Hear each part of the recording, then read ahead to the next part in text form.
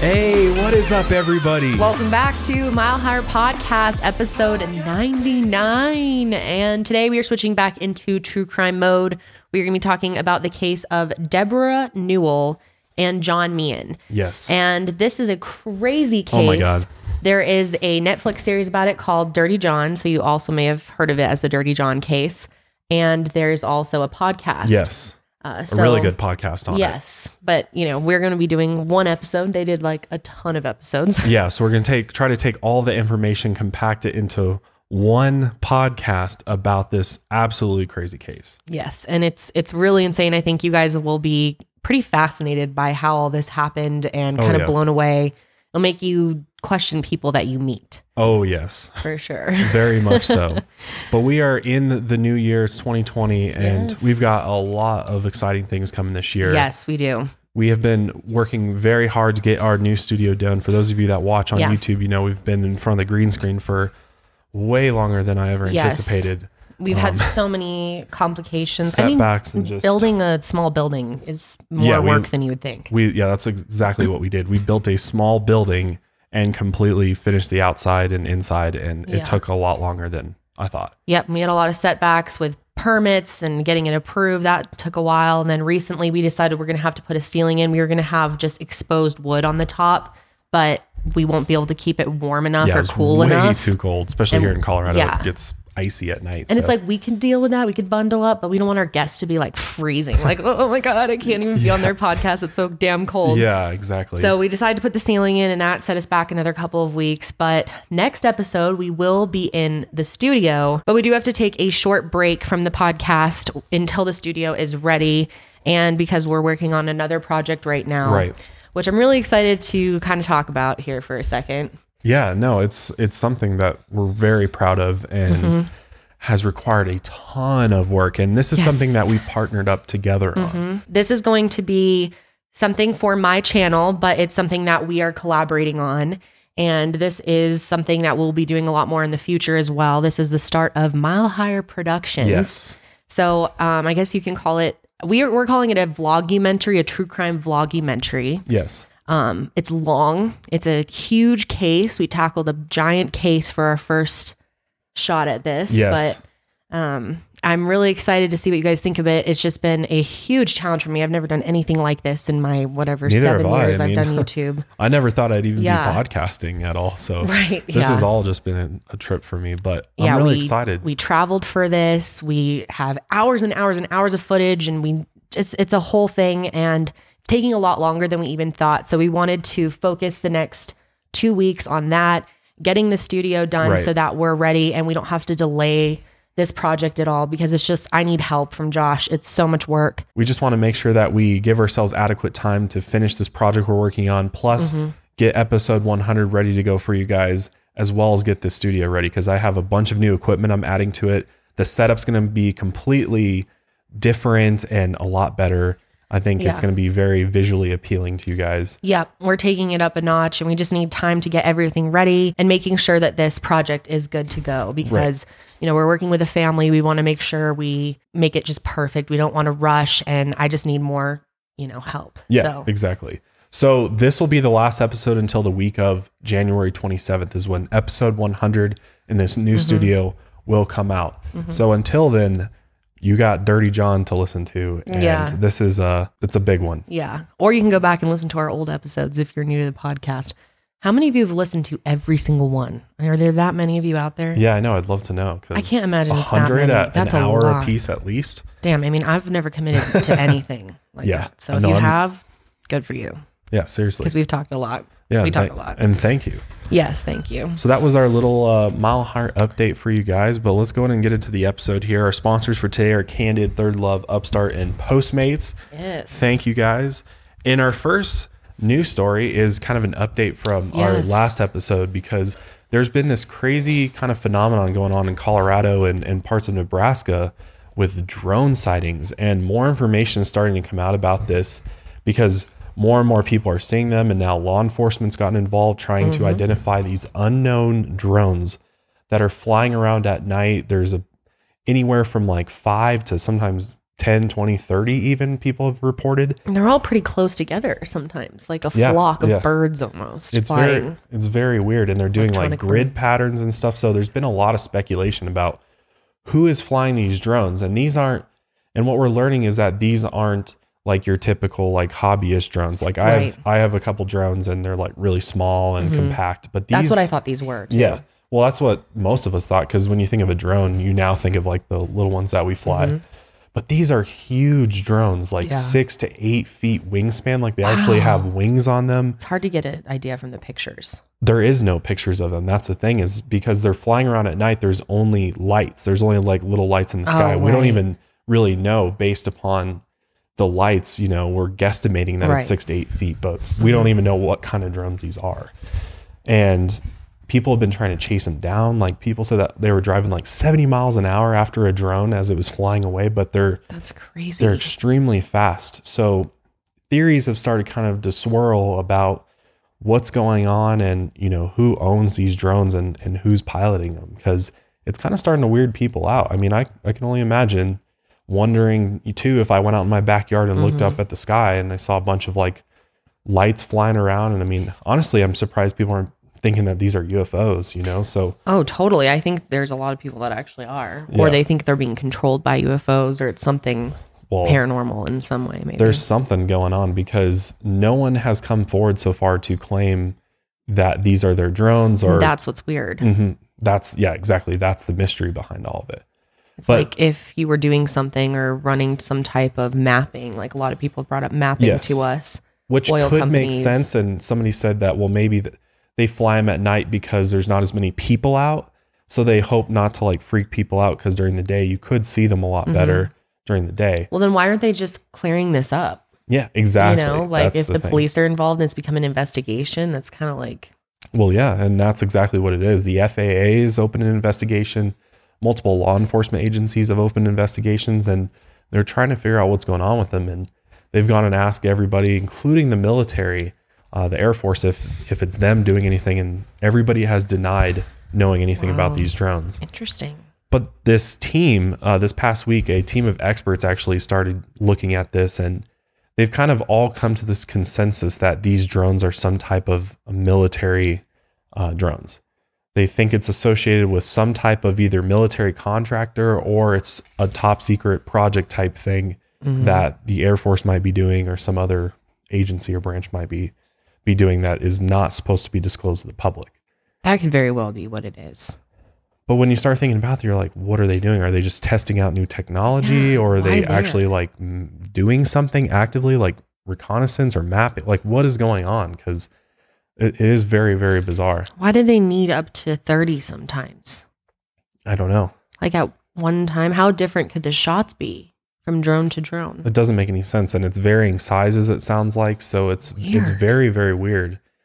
And yeah, nobody's claimed that these are their drones yet, which is very bizarre. And I mean, this has gone all the way up to like the senators of Colorado, the government's getting involved. Cory Gardner. People are trying to figure out what's going on, because these highly advanced drones are unknown to anybody. Cory Gardner said, I've been in contact with the FAA regarding the heavy drone activity in eastern Colorado, and I'm encouraged that they've opened a full investigation to learn the source and purpose of the drones.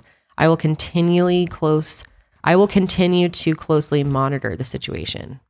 So yeah, it's becoming a big deal. It really is. That's People are starting to get really kind of irked about it, honestly. Weird. Just so odd. Welcome to 2020 with flocks of drones flying around in the sky. It's not like 2020 has already been a crazy enough year already. And the most bizarre things have been happening, I feel like. I know. With this drone thing and everything else happening in the world has just been so crazy lately. And then we also wanted to give you guys an update on Australia and the fires going on there, which have been just out of control. We've talked about it the last 2 weeks, but it's gotten way worse this week than even the previous weeks. I mean, it's just not seeming to slow down at all. It's super scary. No. And this week especially, we saw some new footage out of there, firefighters driving through the forest, and just everything around them is engulfed in flames, and people on the beaches evacuated because their town's literally surrounded by these bushfires. It's absolutely insane. They have nowhere else to go, but some of them into the water.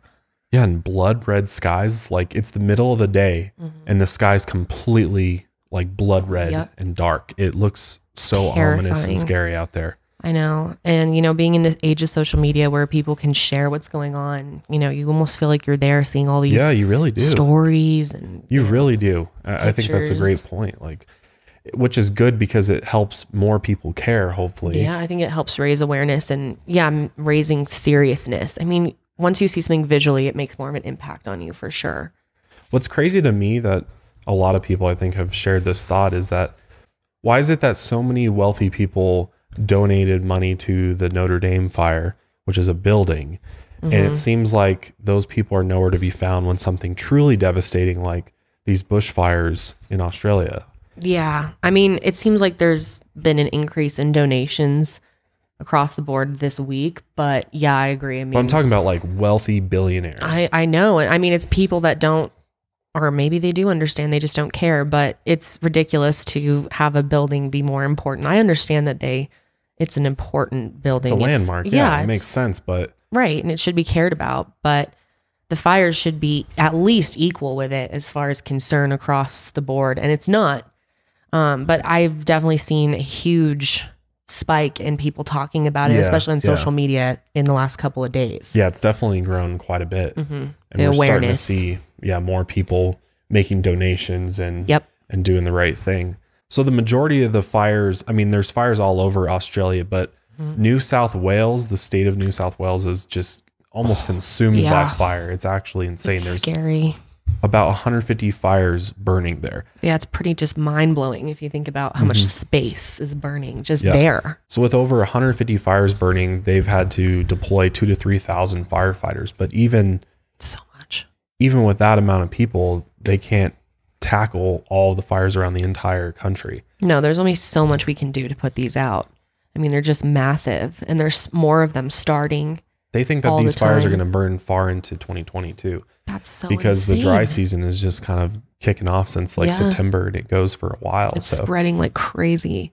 We're losing so many animals, and we're going to continue to just lose mass amounts of animals. And I think Australia is one of those countries where the amount of animals that only exist in Australia is the percentage is really high. So when they're losing that amount of animals and species, it's really having a huge effect. Like species could potentially go extinct. Yes. If this continues. Oh, they will. There will be some species that go extinct. There's some that are hanging on by a thread, that are just barely surviving, that are pretty much already extinct, that they're going to lose in the fires. Yeah. And it's like that. And between that and the coral reefs right now that are just dying, it's really a horrible state to see Australia in, to see our planet in. It's so sad. It's a gorgeous country. Josh and I have been there and we loved it there. And it's just heartbreaking to see these images of such a beautiful, almost like heavenly place. It is a beautiful place. It's a magical land for sure. It is. And this is just devastating. The people there are so good. And it's just heartbreaking to think about the devastation. And it makes you feel really helpless, I think, reading about it. That's how it makes me feel. Yeah, I mean, it makes me want to drop everything and fly over there and try to help and start fighting fires. It's just crazy. And I mean, I feel like countries around the world and governments around the world need to wake up and assist a little bit Send more better. International aid, 100%. Like the U.S. only sent like 150 firefighters over there. It's like, do they not realize that this is going to affect the whole planet? Like this is the effects of climate change too. You know, this isn't just... Yeah, and this is something that is only going to continue into the future. Like we're going to face more of this. I mean, we already saw it with the California wildfires this past year. Those were extremely bad, and it's only going to get worse from here. So we got to start taking this shit seriously because it's really going to get out of control. And we're all going to be experiencing something like what Australia is. It's insane. And I mean, my biggest beef is like, why is our government, more focused on sending thousands of troops to the Middle East to, deal with that whole situation when, we should be sending people to Australia to help them with the fires and stuff. It's our priorities are so wrong and messed up, in my opinion. Like, I think there should be more done to help, especially a country like Australia. I agree. And it's just not happening. So if you are able to make a donation, I definitely would. We will leave a couple of places that we donated to or places that we think are good that you can feel confident about giving your money to if you want to help out. They really need it more than ever. And like we said, this is going to continue into 2020. So if you can't donate now, maybe you can donate in a month from now. It'll still make a difference. They're going to need help for a while, and they're going to need a lot of help. A lot of resources, it's supplies. A huge mess and just a tragedy. I think it was just declared a disaster, actually. So it's just terrible what's happening there. And we really feel for everyone that, listens that is from Australia. We know we have a small amount of our audience that is from Australia, and we feel for you guys. We're worried about you guys. We're thinking of you guys, but Australians are strong people. They are. They will get through this. Absolutely. They will. Yeah, they will definitely prevail. They're tough. Tough as hell. But yeah, let's go ahead and get into the Dirty John case. But before we do, we'd like to thank our first sponsors for today.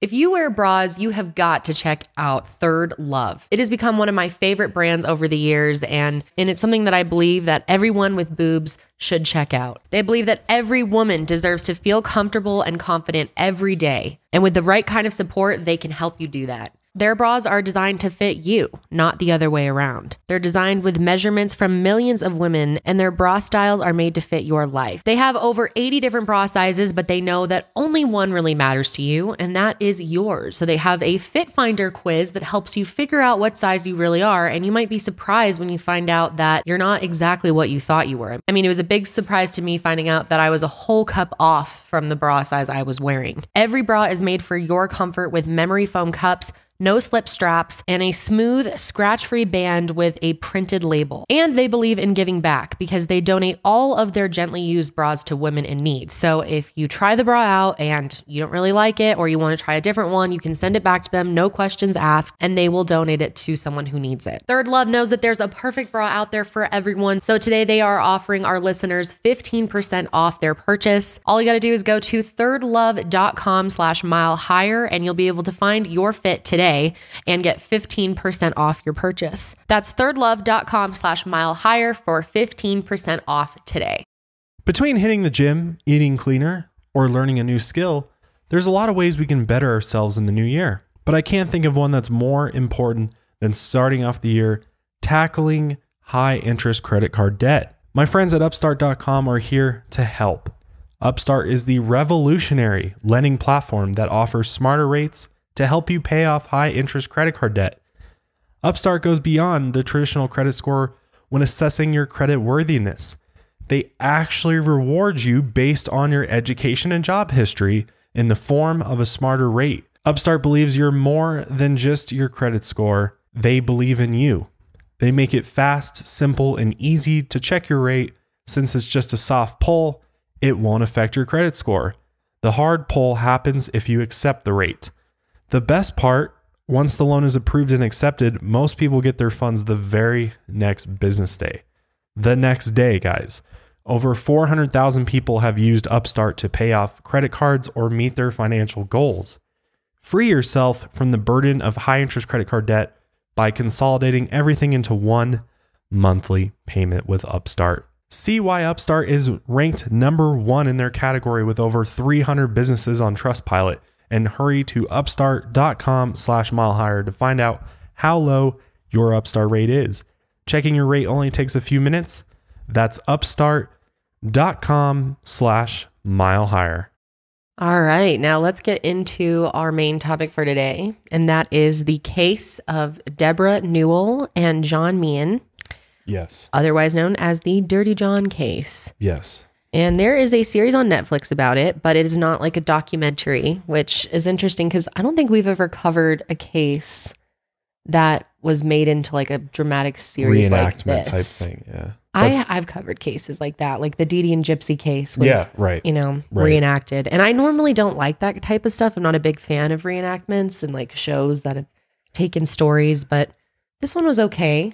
It was all right. It wasn't too bad. I mean, it definitely tells the story somewhat, but there's a lot of details that it leaves out for sure. Yeah.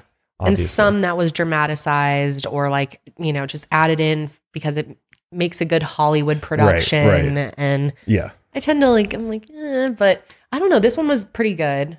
The acting was meh. It's okay. Yeah. I feel like they portrayed some of things just wrong, but it's a good thing to pair with listening to the podcast. Yeah, because the podcast obviously goes into immense detail about all of this. So the two together, you can really get a good idea of what this case is all about. So I would definitely recommend watching that if you are interested in this case afterwards, because it was pretty interesting to watch it all play out and you get a better feel for it all and kind of, put an image in your head. So I liked it. It was pretty good. So this case starts off with Debra Newell and John Meehan, and they have this first date together in October 2014 in Irvine, California.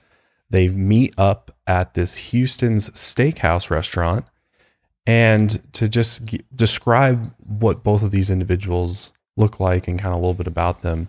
Debra is a very beautiful woman. She's in her 50s. She's 59 at the time. She's been married and divorced 4 times. So she's had a lot of heartbreak in her life for sure. But she's really successful. She owns a successful interior design company called Ambrosia. And so when she showed up for this date, she was looking good. I mean, she had all of the designer clothes and purses and all of that. She was very well put together, I guess is the right word. And just successful, independent, beautiful, something that a lot of men would be looking for. Exactly. Blonde, just gorgeous. Yes, exactly. And then there's John Meehan, and he is a very interesting individual. To say the least. Yes. He's 55 years old at the time, and I actually could not find Debra's birthday because I like to look at, sun signs and astrology a little bit. It might help you understand that individual a little bit more, and couldn't find her sun sign for some reason or her birthday. Interesting. Maybe she doesn't want her age out there. Yeah. Is her age out there? Well, her age is out there, but I couldn't find her birthday. It's got to be somewhere. Yeah. It's probably just hard to find. But John is an Aquarius, which is interesting when you find out all of the things that he does. It might help make sense of things a little bit. But he's an attractive individual. He's like a very manly looking guy. He's a bigger dude. He's like 6'2". He's muscular. He's definitely in great shape for his age, for being 55 years old. He's definitely in really good shape, works out. And the only difference is that he does not come to this date dressed to impress like Debra did. He comes in very casual wear, almost kind of looking a bit homeless a little bit, if that's even the right word, or homely looking. Well, they actually did describe him as homeless. Her daughter thought he looked homeless. Yeah. So that's probably the right word. And he showed up in shorts, which is interesting for if you're going to a steakhouse for a first date. You would think that you would dress like in a little bit nicer attire, but he showed up in pretty chill clothing. Didn't make the greatest impression on her. No, definitely did not wow her when she first saw him. But they actually found each other on an over 50 dating site. And when Debra found his profile, what he had on his profile was quote unquote safe, Christian, divorced, physician. Those were the, like when you look at a dating profile, those were the kind of keywords that he put for himself. Christian, divorced, physician. And so she was interested by these things, and she had gone on some previous dates with some other guys, and she just didn't really find them all that interesting. They were successful or whatever, but she was really looking for that person that she could really connect with and would be interested in, talking about her and what she's doing and her business and all that kind of thing. And and I think she'd been through so many breakups and I guess divorces that she was really ready to meet like someone who she could really deeply connect with and have a relationship that was deeper. Right, exactly. And John was that person. He was different in the sense that he showed genuine interest in her life. Yeah, and in her, and made her feel really special and really praised her and just, was wowed that she was so successful as a woman and started her own business and raised kids by herself a lot of the years. And, she's very independent and impressive. And Debra was really attracted to John because not only was he interested in her, but he also had really interesting stories to tell. Yeah. Because he would when she was like, well, what do you do? Like, kind of like, what's your background? He would tell her that he was an anesthesiologist, so a doctor, and he went to Iraq for a while. He was there that past year when they met with Doctors Without Borders. And it's very interesting because obviously if you meet somebody like that, you're going to be like, oh, wow, I want to know more about that. Like, that's so different from your typical guy I'm sure she would date. So just like I said, Debra, you know, had a lot of the qualities that men were looking for. I think he had a lot of the qualities that she was also looking for. So it's kind of like the perfect situation. Yeah, it really was. And he said that he had a couple kids and that he owned homes in Newport Beach and Palm Springs. So from first glance, I mean, she's like, oh, he's a successful doctor. He's doing well. But he's also involved in charity. He's got children. He's got a good job. He's not like needy. She was like, this is interesting. Yeah. She was definitely intrigued by him right off the bat. He definitely wooed her. And I think that surge of attention that he gave her kind of like put up a little bit of a filter, you know, when she was looking at him, because then he started saying some things that would be very weird to most of us on a first date. Like he said that he'd love to meet her grandkids just like right after meeting her. And then he said that she stopped his heart and that she was so beautiful and so much her type. Which, if you think about on a first date, like that's a little forward, don't you think? Yeah, and you wonder, like, how many other women have you used that line on? Or are you just trying to impress me? I mean, I would be a little cautious about that.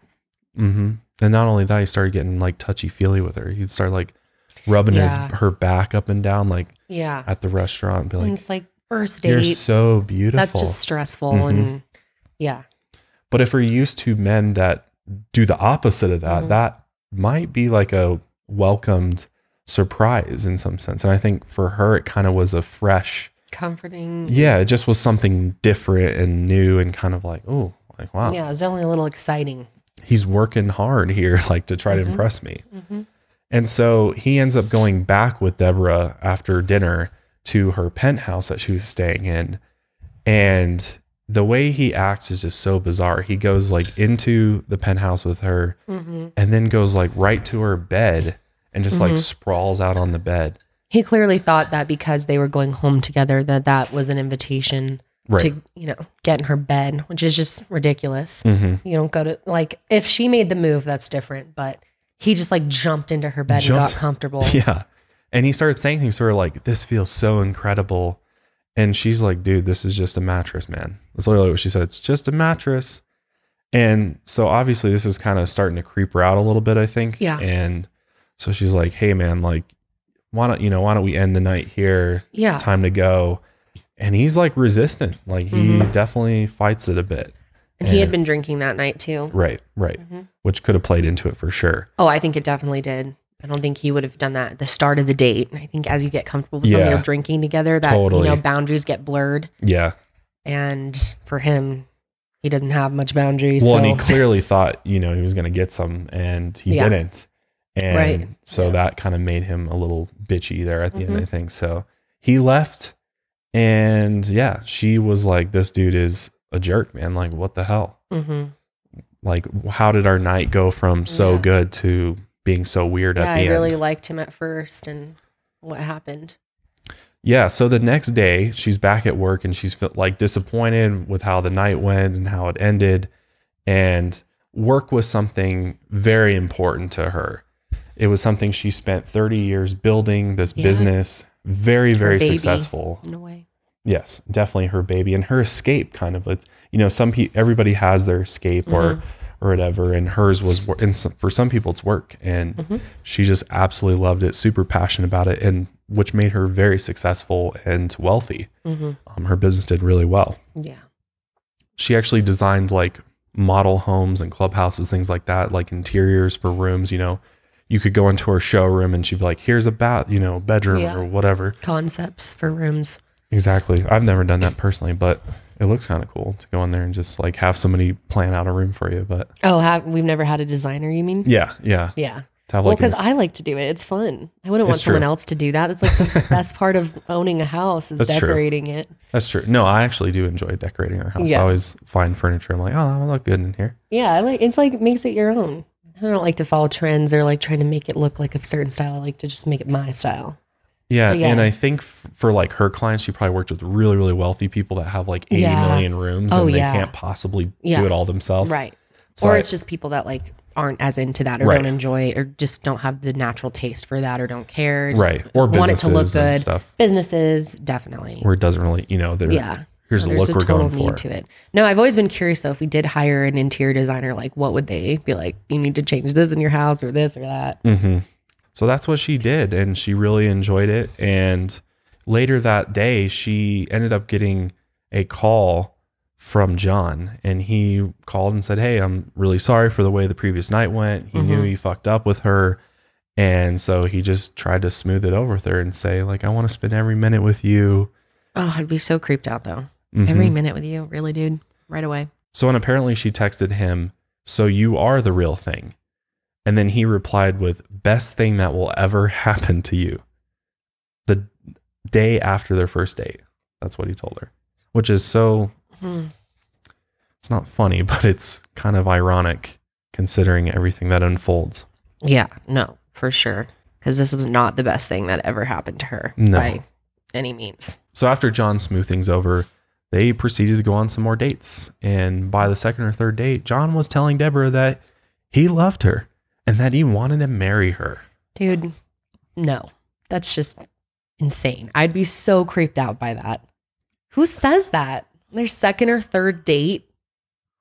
Man. You don't know someone enough to like want to commit to marry them by then. What? But could somebody like blow you away enough that you would just not really think about that? Like, do you believe in love at first sight?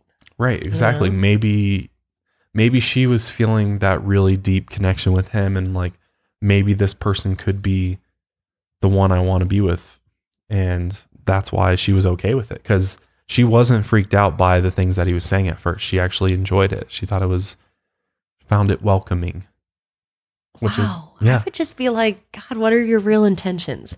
Especially like, I feel like you have to be somewhat cautious when you have money like that. Like, she does. And she had nice cars and nice things and like, wouldn't you want to be a little cautious of anyone that wants to marry you on the second or third date? Right. Especially when you've been married and through the divorce process several times. You'd think you'd be a little more like... Yeah, I don't know. Worried or cautious. Like he had a spell over her or something like... Yeah. He had some power over her, unseen force. He had a very charismatic way about him. He had an ability to just... wow people, like charm them is really the word. Like he could really charm her for sure. Yes. Put on a front, play an act. He's one of those people that had a story for everything. You could never catch John in an awkward position where he didn't know how to respond to something. He was quick. He's very smart. Quick. He could very witty and he could always find an answer to your question for him. And it's normally the people that think quick on their feet like that end up lying so much because they're good at it. When you're good at lying, you lie a lot sometimes, And people aren't able to detect that you're lying because you're so good at it. Right. The better you get at it, the harder it is. So you seem like this honest, genuine person.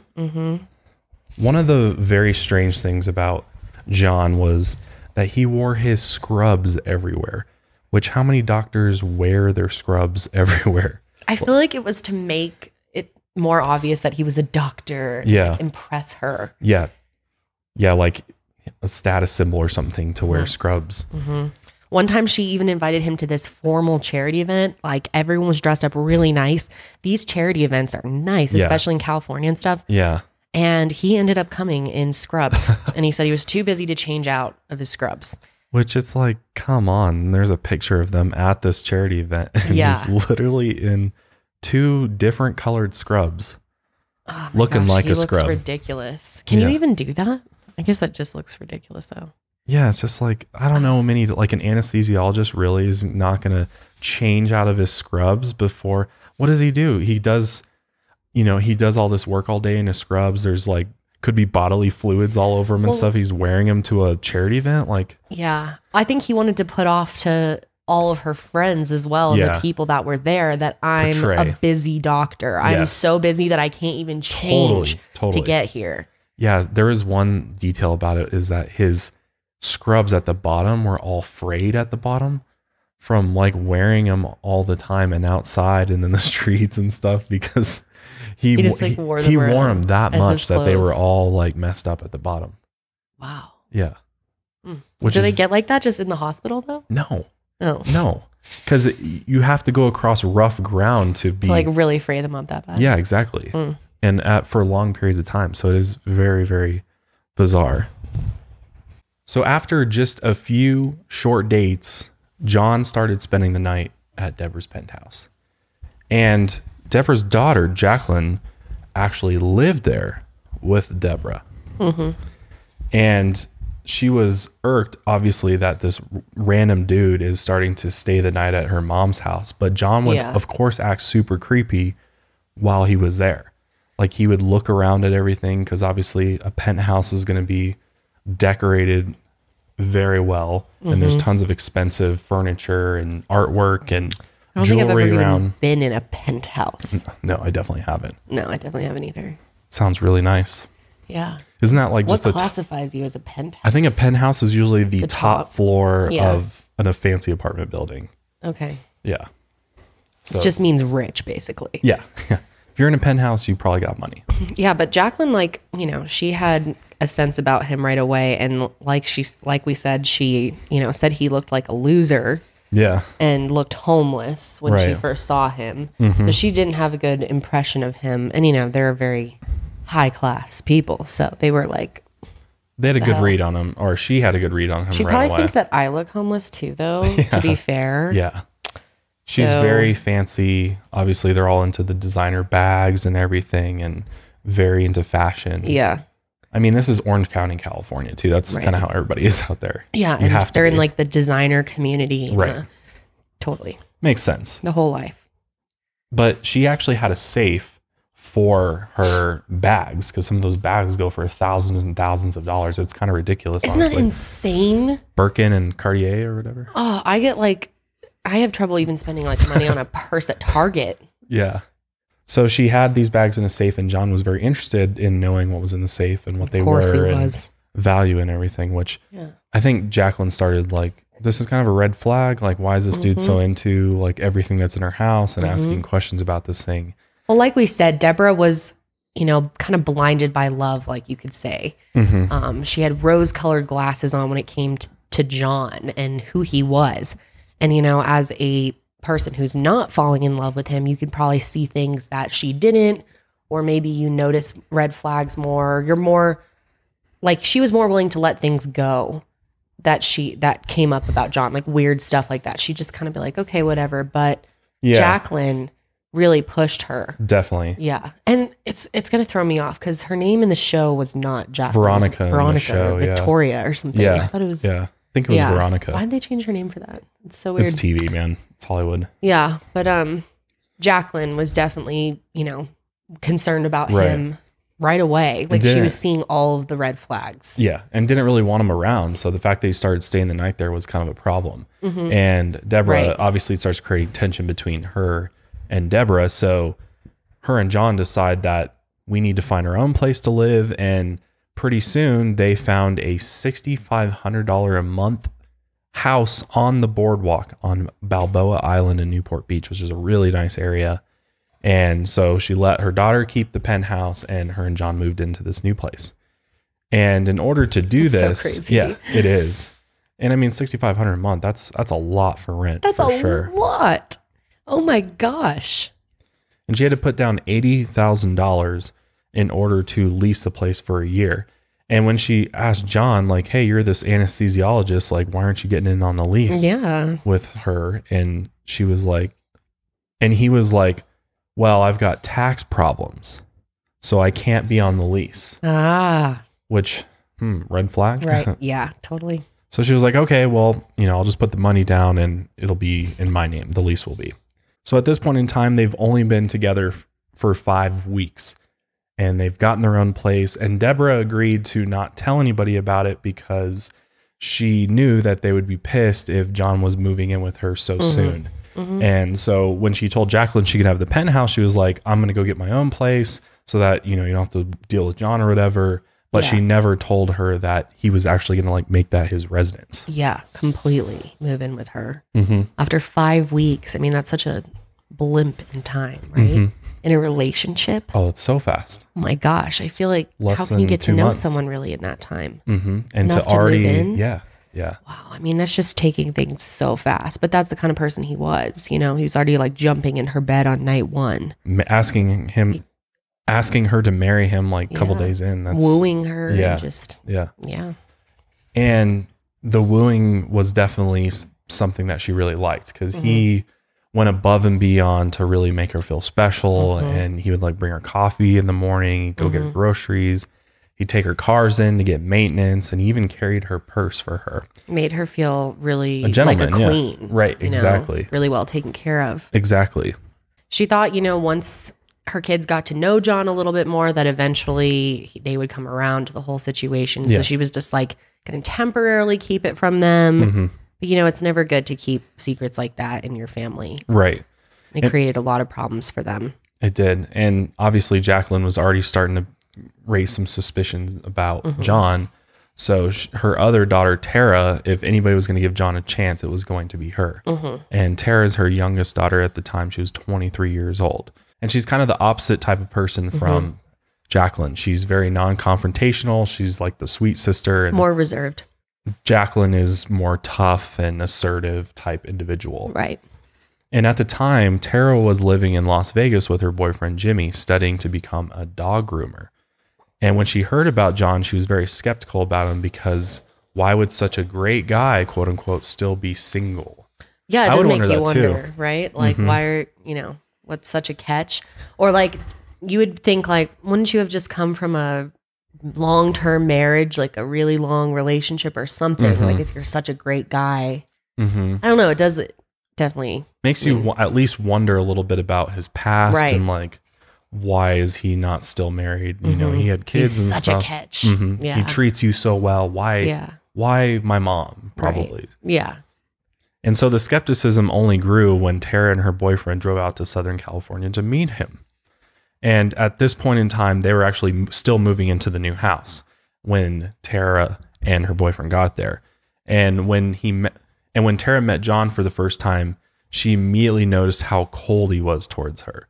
Which is so weird. Yeah. Which is kind of the opposite of what you would think somebody so great would act like, especially towards their kid. Yeah. And you'd think that since he had such a bad impression with Jacqueline, and he knew Jacqueline already didn't like him, that he would try and see, like, the more family members I can get on my side, the better. But no, he just decides to be mean to her right away. Yeah.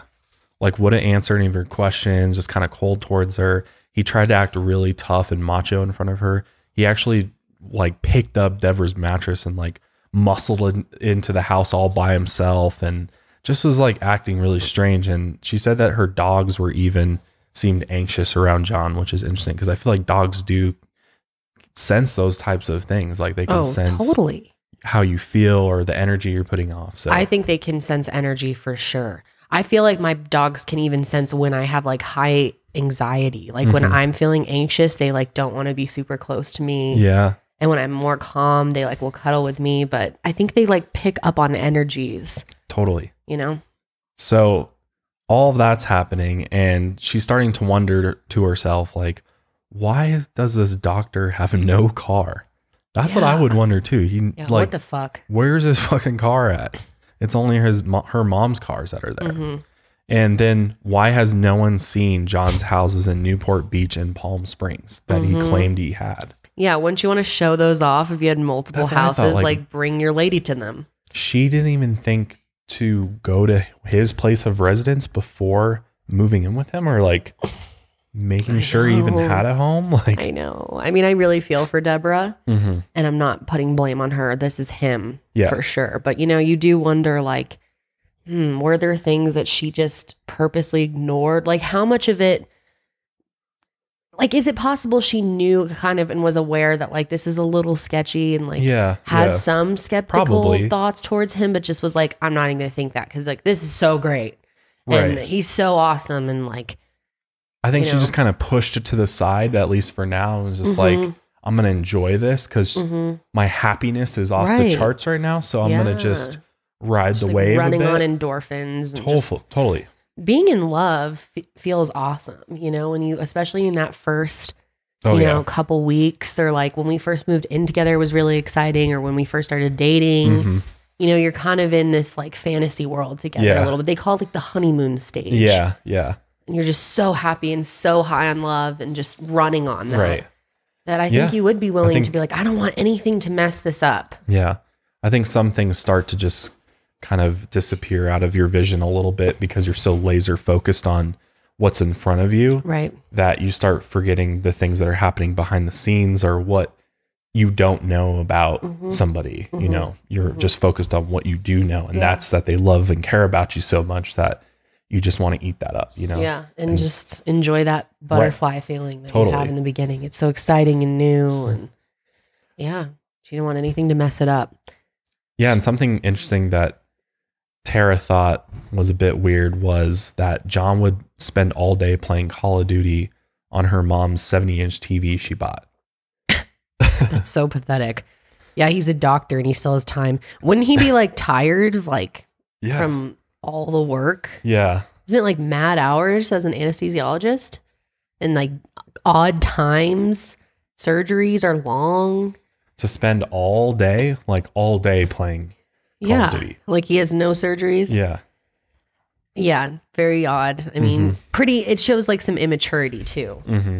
You know, like play it whatever here and there, but like to spend a whole day, multiple days. Yeah. He definitely acted like he was younger than he actually was. Like, really, you don't have more important priorities than playing video games all day on your girlfriend's big screen TV in her house that you don't pay for? Like, I don't know. Another red flag, maybe? Totally. But Tara and her boyfriend actually ended up moving into a spare bedroom in her mom's place for a few days. And obviously this made it hard for Debra to maintain this illusion that John really didn't live there, because she like noticed he had all of his shit there, like all of his ointments and accessories, and not only just that, but clothes and belongings and boxes of things. Like, I think you'd start figuring out like, hey, he's not just like staying here a couple nights a week or something. Like he's living here for sure. So obviously it didn't take long for her to discover the truth.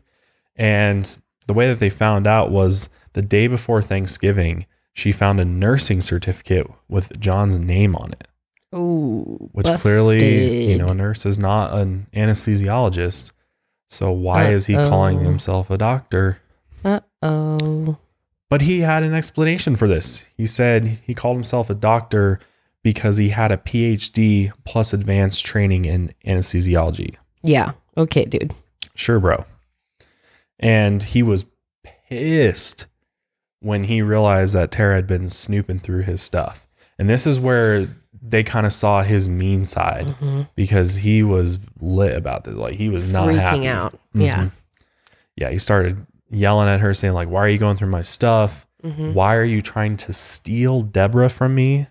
Oh my God. Right away. Yeah. Yeah. Like, you just like met her other daughter for the first time. You start saying shit like this. And then he said, do you realize kids should be smacked for this?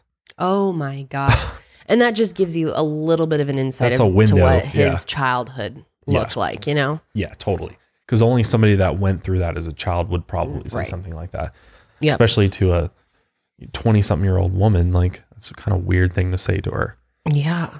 And so obviously she didn't like this, and she screamed at her mom, how could you let this guy talk to me like this? And I'd be the same way. I'd be pissed if some guy came into my life and was just talking to me like that. I'd be like, how dare you, speak to me like that? Unless she did something that really deserved it, then what the hell? I'd be like so shocked that a stranger was yelling at me like that I barely knew. Yeah. Oh yeah. It'd be a major issue. Yeah. Would not be happy about that.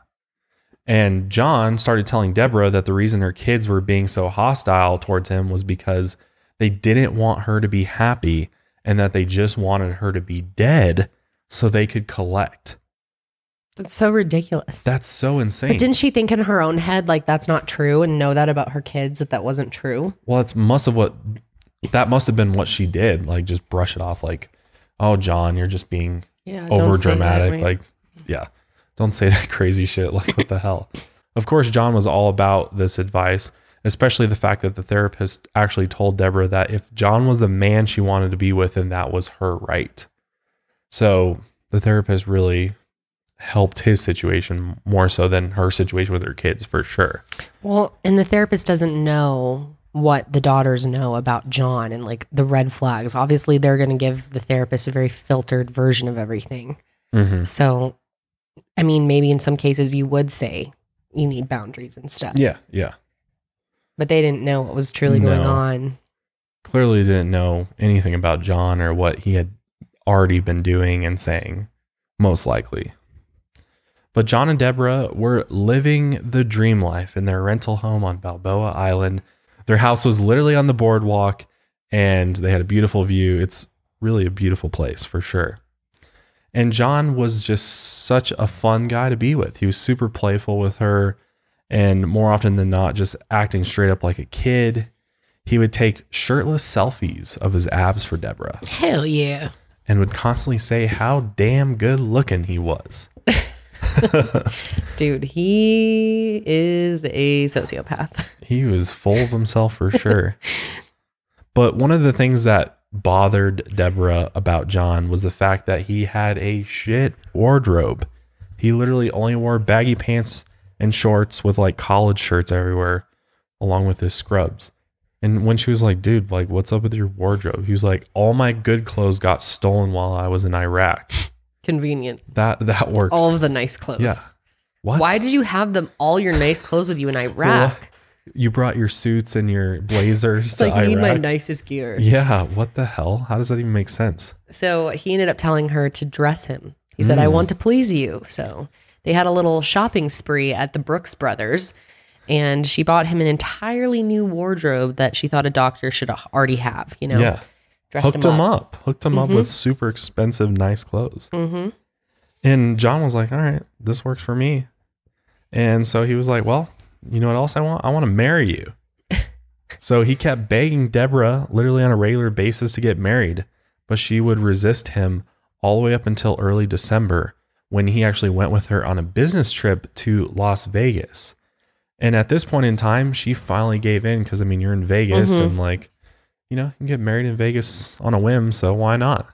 I mean, there's a good chance that they were like drinking too. And like, you know, it was a spur of the moment thing. Yeah. I mean, maybe he knew that too. He's like, let's get her to Vegas. He probably was like, this is a perfect opportunity. I got to make sure I go with her to Vegas. Just be so romantic. She won't be able to say no. Right. He just would charm her so much. Oh yeah. He really did. So they literally got married after less than 2 months of dating. No one was invited to the wedding. And there's a picture of them standing in like just this plain ass room. Like it looks like one of those little wedding chapels maybe, or I don't know. Maybe this is like the courthouse. I'm not sure exactly where they got married. Pretty well put together. They don't look like drunk. It's not like a hangover situation here. Yeah.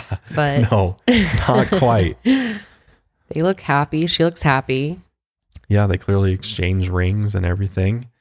And yeah, they got married, and Debra decided to keep the wedding a secret because mistake. Christmas was approaching and she'd have to be around her family again. And that was very worrisome to have to reveal that she got married now to John with her whole family that did not like John, because they were planning to have a traditional family Christmas get together at the home of her oldest daughter, Nicole.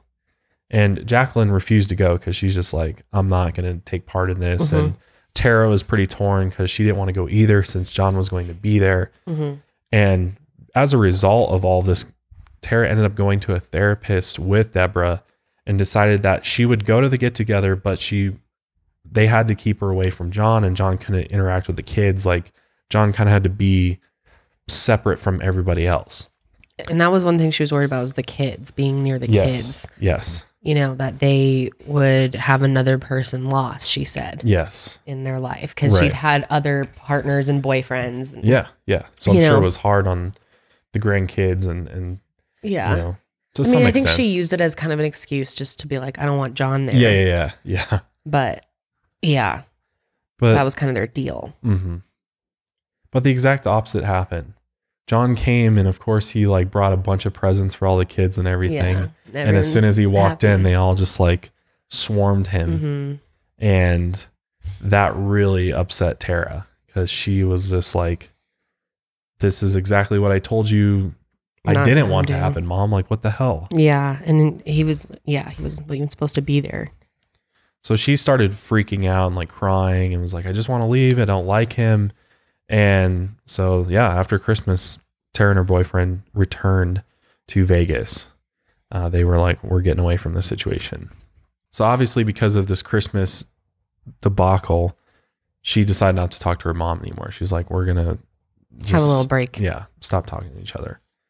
And meanwhile, back in Orange County, Jacqueline is starting to do some amateur detective work on John. And she noticed something that's kind of weird. John's fingernails were always dirty. And Jacqueline was very beautiful and accomplished, and she definitely had been around doctors before, and she knew that, you know, she actually did some work for a plastic surgeon, and the doctor's nails are always trimmed, always clean, because like, what the hell? Like, you work with your hands on people, you know, you wear gloves and stuff, but you can't have like nasty fingernails, long, sharp to cut through the gloves and stuff. Well, I mean, as an anesthesiologist, I don't know if you'd have to like trim them as much, but you definitely need to keep them clean.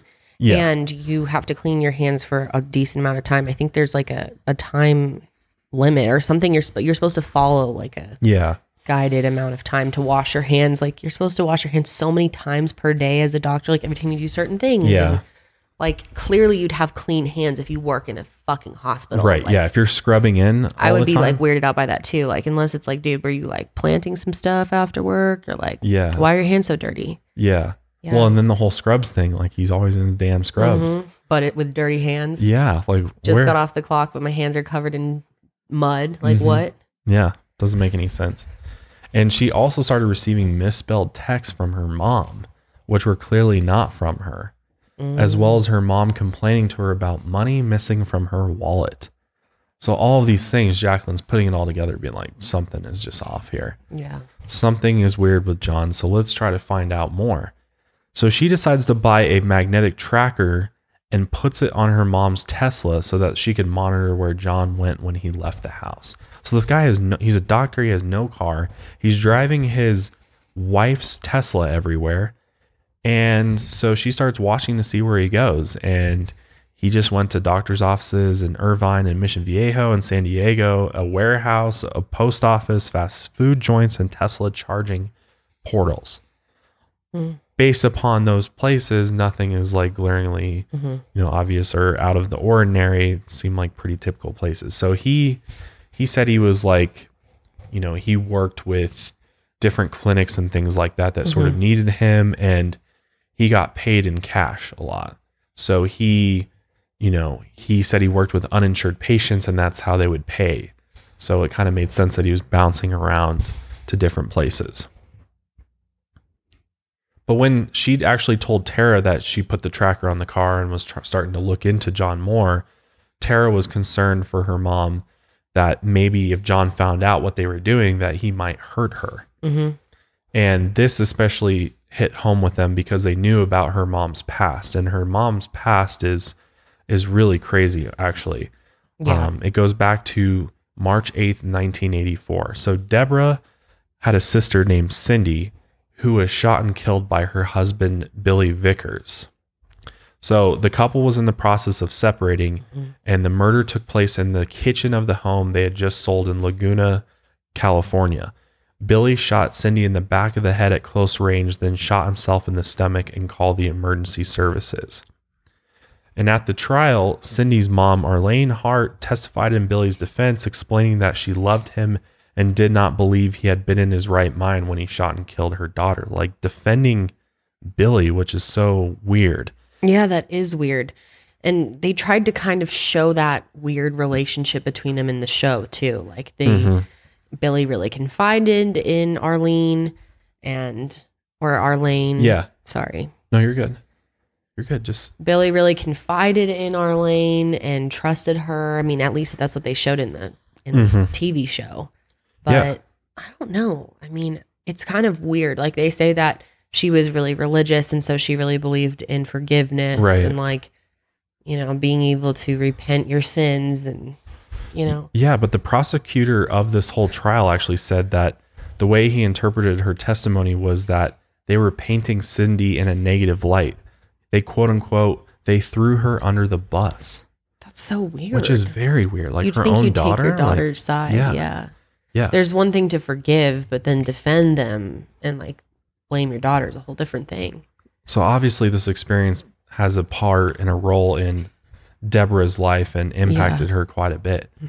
But the jury actually acquitted Billy of murder, but they actually ended up charging him with voluntary manslaughter, which he ultimately pleaded guilty to in exchange for a 5-year sentence. Wow. Oh my God. And he was released in 1986 after serving less than 3 years in prison for shooting Cindy. Yeah. It's crazy. Crazy. And then they still had a relationship with each other after that. Yeah. Like, not a relationship. I don't mean to say it like that, but you know what I mean? She still would like talk to him and was friendly with him and would see him every once in a while. Yeah. Crazy. It's very bizarre. But this whole incident was the reason why Debra hated firearms, because as we'll talk about later, it's kind of crazy that she didn't own a gun. But she hated them and refused to have them around despite, you know, maybe needing one. But yeah, this event in her life definitely, I think, played a part in how she responded to this whole John situation. Yeah. So before we get into this next event, which is very bizarre, we'd like to thank our last sponsors for today. Other than your absolute best friends, who could you ask to bring you red wine at 4 p.m., sushi at 9 p.m., and a breakfast burrito at 8 a.m.? Postmates, you do you. They don't judge. They just deliver. They come in clutch many times for us with a new laptop charger when we need it from Best Buy, or when we run out of pet food, they can bring us some more. It's really, really convenient. Because Postmates is your personal food delivery, grocery delivery, whatever you can think of delivery service all year round. No more trips to the store. You don't even have to know where the store is. Postmates will deliver anything to you. All you got to do is download the app for iOS or Android for free, browse local restaurants and businesses, and track your delivery. They're open 24 hours a day, 365 days a year, and they'll bring you whatever you want within an hour. Anything you're craving, seriously, anything, Postmates can deliver. They're the largest on-demand network in the known universe with more than 25,000 partner merchants. And for a limited time, Postmates is giving our listeners $100 of free delivery credit for your first 7 days. To start your free deliveries, download the app right now and use code MileHigher. That's code MileHigher for $100 of free delivery credit for your first 7 days when you download the Postmates app. Get anything you need, anytime you need it. Download Postmates and save with code MileHigher. Big news, everyone. Yes, it is finally happening. This is the year 2020 that I'm going to have straight whitened teeth by the end of the year. And I'm doing that with Candid clear aligners. And you could be too. And if you're anything like me and you're unhappy with your smile or self-conscious in photos, or maybe you never got to have braces as a kid like me, I recommend you check out Candid. They deliver clear aligners directly to you and straighten your teeth for 65% less than the cost of braces. And unlike braces, Candid's aligners are comfortable, they're removable, and they're totally invisible. So you can transform your smile a little bit at a time without anybody knowing. And you're never gonna have to set foot in a doctor's office or a waiting room to do it. It's super, super convenient. Your treatment is prescribed remotely by a licensed orthodontist, and then Candid delivers everything that you need right to your door all at once. You're not getting a monthly thing. You get one package of all your aligners up front. And unlike other companies, Candid only works with orthodontists and never general dentists. That means that your treatment will be designed by an expert in tooth movement with 20 years of experience on average. The average treatment time is around 6 months, but it varies depending on how much, straightening needs to be done. And you'll also be whitening at the same time, which is really cool. You can learn more about Candid's process and get a complimentary 3D scan of your teeth. It's the simplest and freest way to get started. So, are you ready to take the first step towards straighter teeth? For a limited time, you can get started with $75 off by using the code MileHigher at candidco.com/milehigher. Again, that's candidco.com/milehigher. and use the code MileHigher for $75 off. CandidCo.com/MileHigher, code MileHigher. Let's face it, New Year's resolutions don't always stick, especially the ones that focus on health, because those require the most work. Every year, I tell myself that I'm going to eat better, eat healthier foods, and make sure I eat a breakfast every morning, because obviously breakfast is the most important meal of the day. But every year I seem to fail at doing exactly those things. But Daily Harvest makes it easy to eat well. They deliver thoughtfully sourced chef-crafted food right to my door, and everything can be prepared in 5 minutes or less. Daily Harvest is something that you can enjoy year-round as a quick solution to get the fruits and vegetables you need every day. Daily Harvest works directly with farmers to harvest organic fruits and vegetables at their peak and freezes them within 24 hours to lock in their nutrients. Everything stays fresh until you're ready to enjoy it. You can choose from over 65 different options like smoothies, hearty soups, harvest bowls, and overnight oats. Each recipe takes one step to prepare with room to make them your own. Add your favorite milk to blend up a smoothie, or heat up a harvest bowl and top it with an avocado or fried egg. I've been really enjoying these Daily Harvest smoothies. It's been great to get up in the morning and know that I can have a delicious, nutritious smoothie for breakfast in literally under 5 minutes. You just pop the top off, open it, put some milk in it, throw in a blender, blend it for a few minutes, and there you go. You've got breakfast ready to go. So whether you're at home or at your desk or on the go, Daily Harvest is the easiest way to have a delicious, nutritious meal or snack. Go to dailyharvest.com and enter promo code MileHigher to get $25 off your first box. That's promo code MileHigher for $25 off your first box at dailyharvest.com. dailyharvest.com. So this was kind of freaky. After church one Sunday, which Deborah was religious and brought John to church with her, and she did say that he seemed to enjoy church. And when they came home, they walked into their living room and they found this strange woman there that they did not recognize. She was a very thin, weathered-looking woman in her late 30s, and she had curly blonde, wet hair because she had just used their shower. And she was dressed in all white, wearing Deborah's clothes, holding a tiny Bible. The hell? That's so weird and random. What the hell? And she walked up to them all creepy. It was just freaky, hanging out in their house, scary movie style. Yeah. And so John's reaction to this is he gets crazy and slams this woman's head into the countertop, grabs her arms and puts them behind her back. Is like, Deborah, get out of here and call the police. And Deborah's like, whoa, dude, chill out. It's probably just a homeless person that, climbed into the house. We're fine. We don't need to press charges or anything like that. But the way that he reacted, it was very odd. And John denied knowing her, but did he really not know her? Because first of all, how did she know how to get in? Yeah. Right? How do you just get into this really nice house in this neighborhood? Right. So random. This kind of thing doesn't happen in this area. So definitely. And she wasn't stealing stuff. She was just in the house. Just in there chilling, using the shower and stuff. It really didn't make sense. But John used this event to ramp up security, despite this being an already secure, nice neighborhood. And a lot of people think he knew her. So if he did, then this was a complete setup. Clearly. I mean, I think he knew some sketchy people. So. Yeah. But he decided to put up security cameras everywhere. So he put them all up inside the house as well as at Deborah's office. And he could control these cameras from his phone. Is this really just for security? We'll see. Very controlling behavior. But one of the things that always just kind of made Deborah wonder was where did John go all day? Where did he work? Yeah. You just take her Tesla and then go disappear. Around. I work at different hospitals around. Yeah. And she definitely thought it was weird that he was getting paid in cash. What kind of doctor gets paid in cash? Yeah, there's no way. What? What? That's crazy. Freelancing.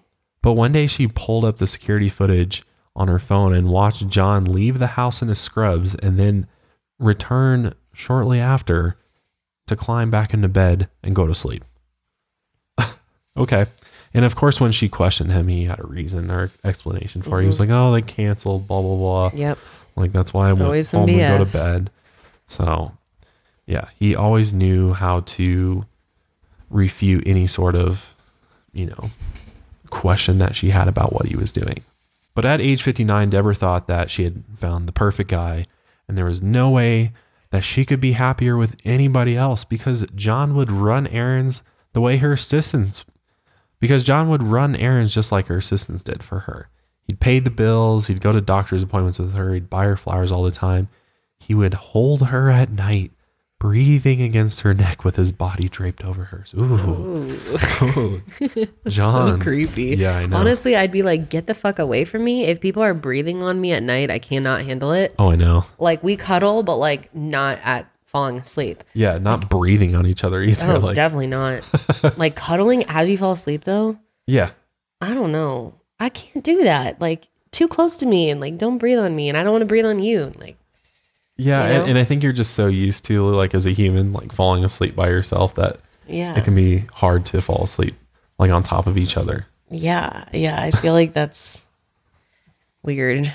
Yeah, but John loved it. Draped over. Breathe on her, like on her neck and stuff. Like, I guess she liked it. Yeah. But John had scars all over his body, like on his abdomen and back, legs and ankles. And when she asked him about it, he had some great stories, man. He said that he'd been in a chopper crash as a medic in the war zones of the Middle East right before he had met her. Really? And then he went on to say that during his time in the desert, he had learned something about himself. 5 or 6 times he'd had to kill. It was easy if you had to. 5 or 6 times as a fucking medic? I mean, I could understand like maybe once or twice, maybe like in a situation, but 5 or 6 times, like, that's a ballsy lie. Yeah. I always think it's interesting how people who are liars will make up some of the crazy lies. It's like they're so used to lying that they'll like take the risk even further and lie. Bigger lie, bigger lie, bigger lie. That is like insane to be like, I've killed 5 or 6 people. Like a lot of combat people don't kill even 1 or 2. Or even talk about it. 5 or 6. Let alone like just brag about it. Yeah, I could do it. It was easy. It's easy if you have to do it. Yeah. Obnoxious. He definitely liked to brag about this like ruthlessness that he embodied. But that's kind of scary thing to tell someone too. Like, I found killing to be quite easy actually. Yeah, why would you tell her that too? Like, yeah. You wouldn't be like, worried she'd freak out about that? It was easy for you to do that. Well, then he bragged about how he had blood relation to one of the notorious mafia hitmen who once run Murder Incorporated, which this is actually true. Like he has family ties to the mafia. Wow. Nothing like super direct, I don't think, but definitely some blood relation to it. And so he'd like brag about that. He thought it was like badass that he was associated with the mafia. And John would always tell Debra that she made him a better man. So I think that's kind of like why he told her this stuff, is because he used it to tell her, I've been through all this crazy shit, but I'm okay because I have you. So that builds this sort of... You're saving me. Yeah, exactly. Yeah. And in a way, he was saving her. So they were just like helping each other and everything was so great. And then he would inject himself with testosterone for his kidneys, he'd say. And then he'd take Oxy for his bad back. Yikes. So Not those good. were... So Debra's nephew, his name is Shad, and he's Cindy's son, her sister's son. The one who was murdered. He's an adult at this point in time. Yeah. But he came over to meet John. And at first he kind of liked him because, I think everybody kind of liked John when they first met him. But charismatic, charming. Yeah, exactly. But then I think as soon as you start to hear like he's a doctor and all this, you start asking some obvious questions. Like, really, this doctor, only had a few clothes when he first met her, and why does he play video games all day? And this doctor was really jumping out at helicopters with machine guns, because he would tell like these crazy stories about his time in Iraq all the time, like all these wild things that happened to him over there. And so he's definitely starting to question it, and it's just, his story doesn't add up. So there's an incident that happened at Debra's place in late February 2015, and John was making margaritas in the kitchen when Jacqueline's name came up.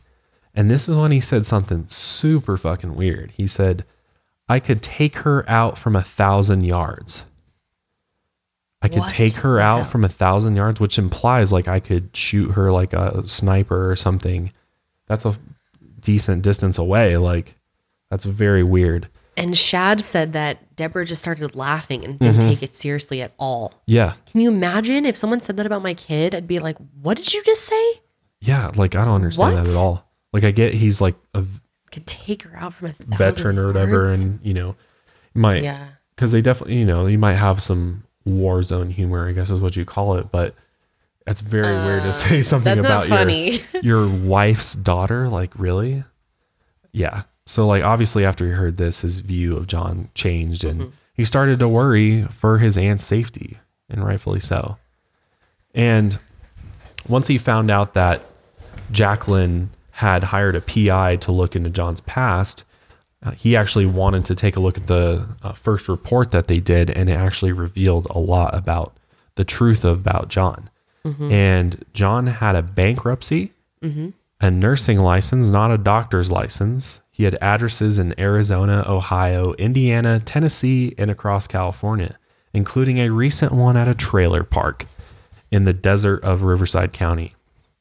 So he followed up on this trailer park and he called the address there, and a woman answered who said that she had had a relationship with John and then he disappeared. So he literally was out there living with this woman in this trailer park. Not that long just, like, ago. Dipped out. But then when he followed up on situation. Yeah, exactly. He upgraded a little bit. Yeah. But then he looked up this other address out of California, and it ended up being the Orange County Jail. Oh my gosh. And why you wouldn't like go right to Debra and be like, yo, like, look at what we found. The addresses literally say he was in jail. But at first they weren't positive that it was the right, you know, the PI was like, well, it could be a different John Meehan. But it's like, really? Well, John's kind of like a common name, but Meehan's really not. Yeah. I'm like, it seems pretty clear that, I mean, how many John Meehans are in California? Probably not that many. So in early March 2015, Shad called Debra and reminded her that he'd lost his mom and he didn't want to lose her too. And he said, quote unquote, what if he isn't who he says he is? What if he isn't an anesthesiologist? What if I could prove to you he was in jail and not Iraq?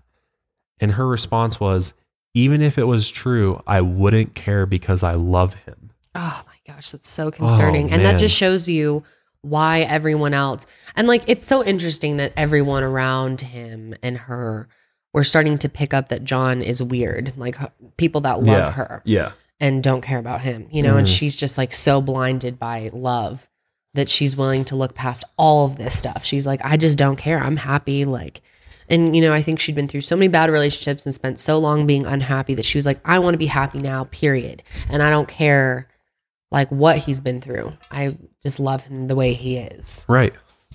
And because she loved him so much, she just told John exactly what Shad had told him. Yeah. And obviously John got pissed because he's like, oh shit, what the hell? Like they're starting to dig into my past. And he started getting really nasty with Shad and would text him to like go away, or he'd call the cops. And then, and then he went on to say some really fucked up shit about his girlfriend and his daughters, and then threaten him with violence if he continued to try to like meddle in their relationship. And so Shad decided like, I gotta back off. Like, you know, this dude is big. Like if we got into a fight, he might be able to, you know, take me out. So it's just so interesting that Debra was still like, okay, well, it's fine. Like, that's not weird to her at all, that he freaked out so much and got so defensive and aggressive towards him. Just odd. It's very odd.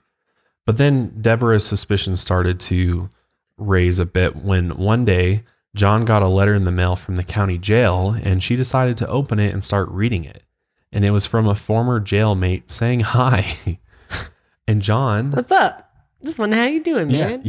Yo, what up, man? I miss you in cell block D. Like, what up? It's not the same here without you.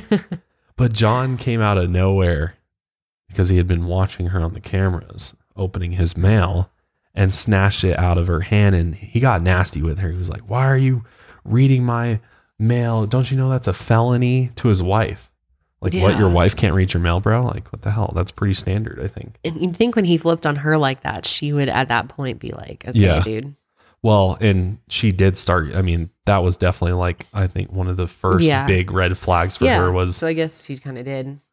Because his story was, oh, I'm just like helping out this dude in jail. I send him a care package. I'm his pen pal with him. Like, really? Just doing nice things. You're just a good person, huh? That you're just doing that? But Deborah was like, well, how does he know you? And like, it was clearly a personal letter to him. Yeah. So obviously, she was weirded out by it. And so the next day, John goes out to run some errands and she starts looking through some of his papers in the office. And that's when Deborah really started realizing the truth about who she had married. Let's go through the truths. Yeah, and these are just a few of them. So she found out that John was a former nurse anesthetist who was addicted to surgical painkillers, which resulted in him losing his career. Boom. Which that's like a huge bomb drop because you're like, wait a minute. Yep. He is not a doctor, first of all. Yeah. But he's not even a nurse. He can't even practice medicine because he's a druggie. Like, and third of all, he's, addicted to pills probably. Yeah. So she's like, oh my God, does he have a drug addiction? And then she started finding all these like court papers and documents about how from 2005 to 2014, which is the time he got out of prison in Michigan for drug theft, to the time he met her in California. And the papers were like restraining orders because he had seduced, swindled, and terrorized a number of women, many of whom he had met on dating sites while posing as a doctor, which these court records showed, which I wonder what that was like to just get completely shocked and blown away by it. I'm sure she was just going through stuff like, oh my gosh, everything's going to fall apart. And it gets way worse. Like in this one, John wrote, quote unquote, "You are my project for years to come." And this was to a woman after he allegedly suggested in an anonymous letter that he had raped her and taken photos while she was unconscious, like to torment her. Whether or not he actually did that, I don't know, but he would say things like this to her to scare her. And and makes sense why she'd take out a restraining order. And in another case, a 48-year-old Laguna Beach woman said she had been recovering from brain surgery at a San Diego hospital when she awoke to find John standing over her bed. He said he was her anesthesiologist. Creepy. And they actually ended up dating, and she said her family had millions, and he suggested she transfer money into his account to hide it from her estranged husband. And when she refused, he sent intimate photos of her to her family and wrote, "You're in a way over your head on this one. Make it happen and I walk away. If not, I will be your nightmare." So scary, dude. Terrifying. Extortion.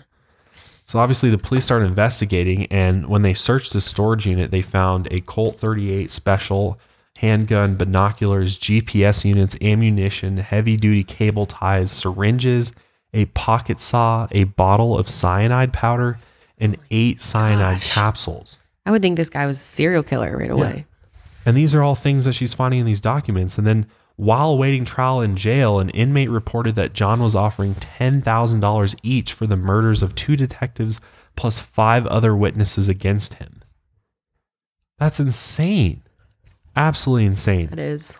And one of the detectives described him in the report as, quote unquote, a ticking bomb capable of unpredictable violence. And the threat was real enough that these detectives took out a requested restraining order against him. Right? 2 detectives. I mean, that definitely makes you worried about him. Yeah. Crazy, man. So as a result of all this, he pleaded guilty to stalking and being a felon in possession of a firearm in February 2014. But then he got out of jail like pretty soon after, and then got jailed again for violating a restraining order against another woman that he had threatened. So after getting out of jail and then going back in for violating another restraining order, he met Deborah online a few days later. And by the time he got married to her in December 2014, 3 separate women from around Southern California had standing restraining orders against him, and at least 3 others had requested them. Now that's something really scary to find out, that other women have restraining orders against him. You know, I'd be concerned at that point for sure. If I was dating someone that other women have had issues with, I'd be like, What did you do to them? What behaviors are you hiding from me? What else am I going to see as the longer I'm with you? Yeah, and imagine the fear that created in her mind, like especially with her sister being killed in a domestic violence incident. Like, it seemed like that might be, the same situation she's fallen into. Yeah, basically finding all these documents was like her worst nightmare. She found out a lot. It was like an info dump, and it really freaked her out. Yeah, it did. She had to get on Ativan for her anxiety, and then she called her lawyer right away. She's like, "What do I do?" And the lawyer was like, "You need to cut John out of your will ASAP, because then that takes the incentive to murder her potentially out of the equation. Because if they're married and she mysteriously dies, like, he gets all of her wealth and everything out." And how many cases are out there where stuff like that happens? Classic true crime case. So at least she did that. And so what John would do is he would check himself into the hospital for quote unquote back issues. But really it was just to get more painkillers, because clearly he had problems with painkillers in the past, and it seems like he's definitely still a user. So whenever he'd like run out, he'd go like, my back, I need him another prescription, and he'd get him. It's crazy because you'd think that they'd have a better record of how often he was getting them, but he seemed to kind of slip through the cracks. Yeah. Sometimes there's these bizarre cases where it's just like, we don't really know how they did it. How they got so many, but. Yeah, and I don't think the system works as well as it probably should. It's probably easier to do it. Plus, he knows how to manipulate it because he's been, where he works there. Right, and I'm sure when they question him about it, he has an answer for everything. Oh, my back, I was in Iraq and blah, blah, blah. Yeah, right. So, you're going to deny a veteran. Right, exactly. Yeah, totally. He manipulated people. He could manipulate anybody. So while he was in the hospital, Debra decided that she needed to get out of the rental home. So her and her family helped her move out while John was in the hospital. And while they were moving, they actually found papers in which John had scribbled gun names, codes, phone numbers, inmate numbers, and bank routing numbers. Ooh. This is really creepy. He also saved printouts from websites on which women posted warnings about scary and unfaithful men. DatingPsychos.com had devoted multiple pages to him. Wow. Here's what some of the comments were. He conned me out of money. He is very persuasive, emotionally needy, slick liar. Why would you print this out? Because he clearly gets some sort of satisfaction out of this, clearly. God. He grabbed me by the throat. Do not let this man into your life. Don't be fooled by his good looks and Prince Charming personality. That's honestly like a really good way to describe him. Right. He is a parasite, a leech, an infection that festers on anyone he comes in contact with. Trust your intuition, ladies. He is pathologically rotten apple. Stay away at all costs. Classic psychopath. Yeah. Wow. Can you imagine finding that on your husband? And he has it printed out and saved. Yeah, what an idiot. God. I know, he wasn't really that smart about it. That's why it's like surprising that this went on so long. I think maybe he just like knew that eventually they would find out. Like, I don't know. Like, why wouldn't you hide that better? I feel like. Well, I don't know. Like, especially if you think about like if he was on drugs, I think he was kind of sloppy because he was kind of like fucked up some of the time. Totally. That's a good point. Yeah, and so she obviously this is like freaked her out completely. So she wants to separate from John and kind of start the process towards a divorce. And she's regretting that quick marriage now. Yeah, she is. And John caught on right away what she was trying to do, and he demanded that he get half of her wealth.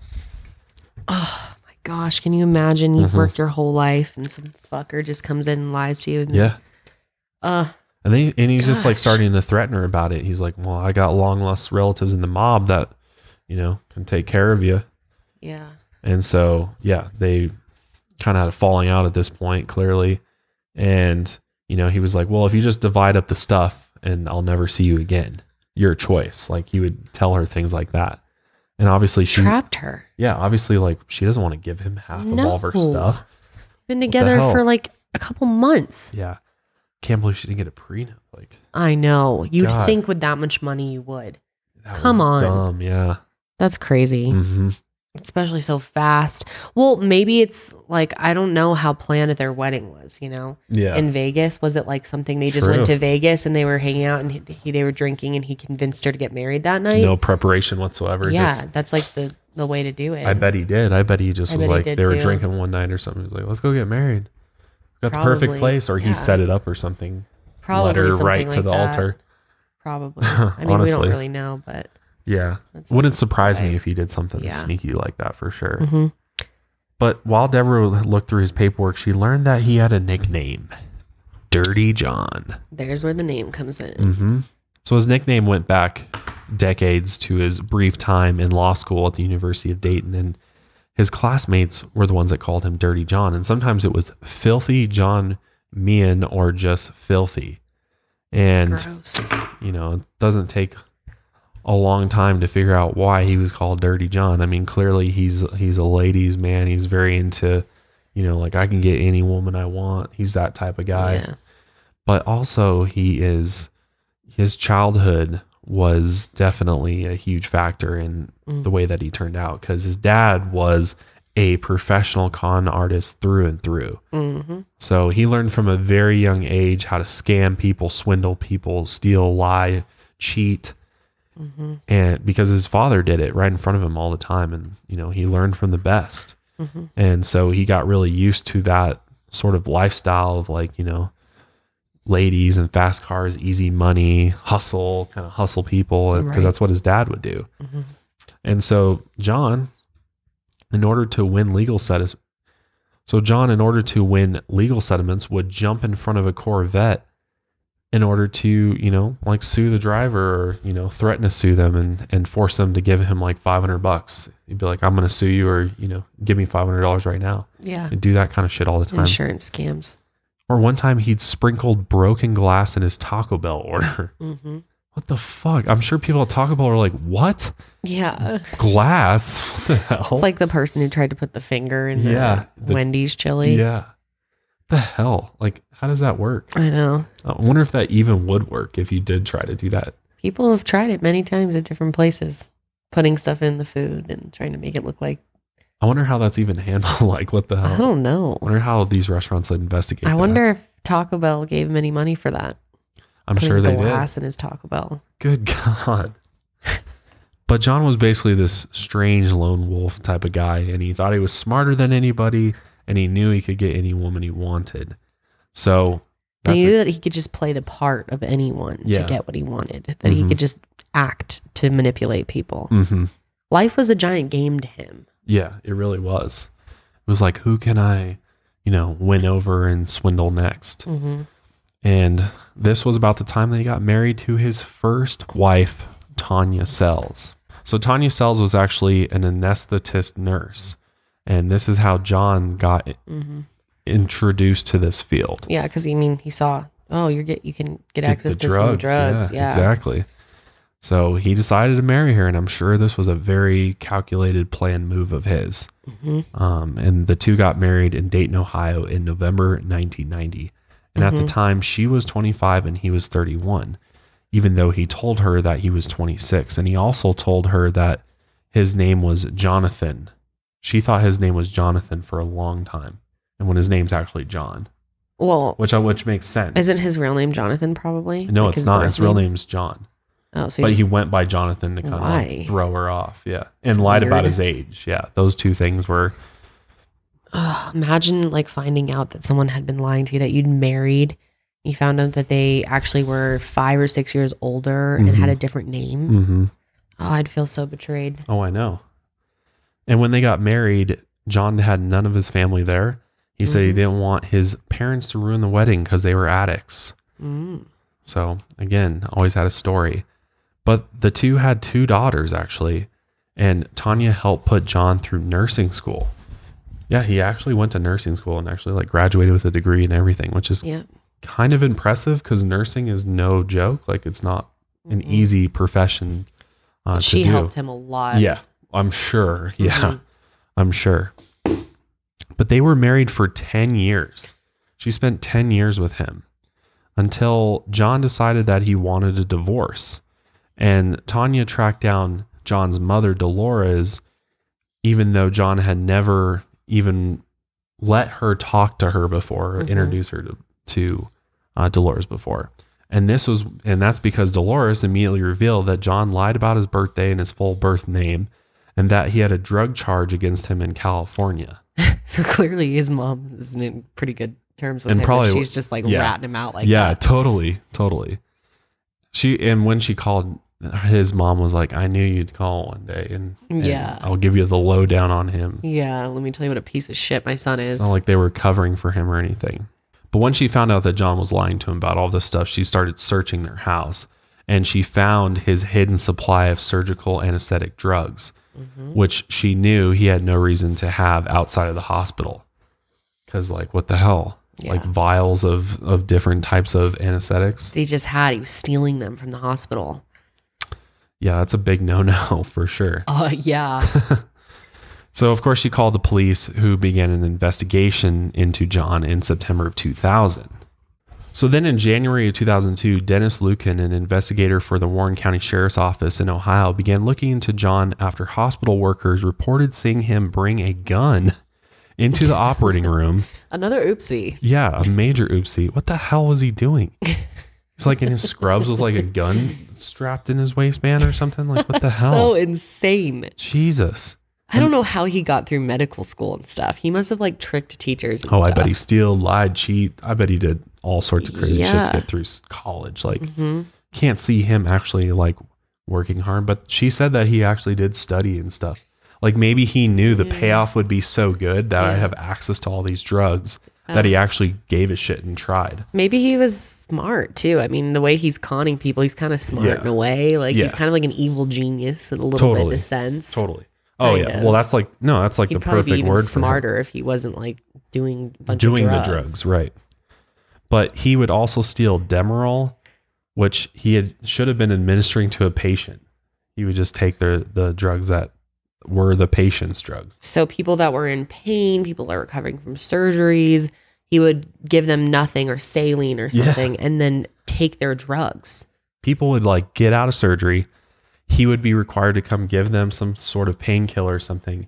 And instead of giving them the painkiller, he'd put that in his pocket and then give them fucking saline. Yeah. And they're like, I'm in pain. And he'd be like, they did show the good scene in the show with this whole thing. Yeah, they did. Where he's like standing over that woman and she's like, he's like, out of a scale of 1 to 10, and how much pain are you in? And she's like 10. And he's like, oh, it's okay. I'm going to make it go away. I'll make it go away. Gives her some saline solution, then walks out the door. She's like, I don't feel anything. Like, screaming. Crazy, man. Yeah. Absolutely crazy. Yeah.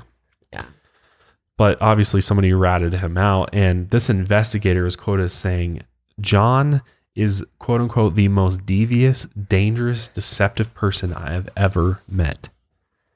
That's a big deal, man. So a few minutes later, police searched his house and they found a loaded gun and 45 empty containers for 6 different prescription medications. Oopsie. And that's when he pled guilty to felony drug theft. But rather than surrendering to authorities, he fled the state, checked into a hotel in Michigan where police were called because he was found unconscious, surrounded by drug vials, because he said that he was going to attempt to commit suicide at this point. Wow.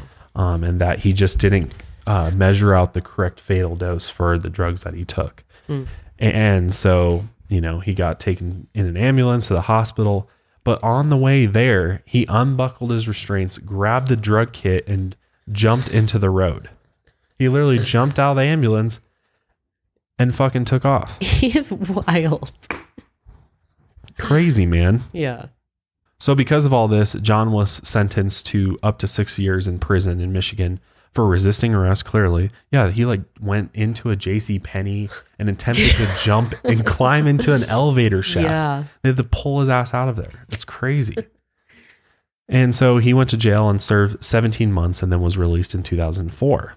So John's history, even with his first wife, is just insane. It is. It's just crazy. So back to Debra. She is clearly like freaking out. She's got to go into hiding. She's like, I don't know who this guy is. I don't know what he's capable of. And so she's talking to her private investigator, and the investigator is telling her like, you got to disappear. Essentially, you got to make yourself an extremely difficult target. Got to change hotels every few nights. You got to always, look around you when you go into a new place. Possibly wear a wig. Blend in more, because Deborah was very like fancy and, looked really good all the time. Exactly. Flashy and because John's keep in a the low hospital. profile. Yeah, exactly. Because John's in the hospital texting her constantly, like pleading for her to come back to the hospital, come visit me. And she actually did end up going back to the hospital, despite everybody telling her not to, because she felt guilty about abandoning him. Isn't that wild? She was like, I got to go back to my vows for better or for worse. Really? Even after you found out that he's literally a crazy psychopath? I'd be like, the vows are bullshit as soon as I found out that you are bullshit. Everything that makes you was a lie. I just don't understand what she was thinking. Like, what she was just holding on to She this should have idea gotten of annulment right away. Yeah, the second she found out anything sketchy with him. Yeah. But this was the thing about John, is that he had an explanation for everything.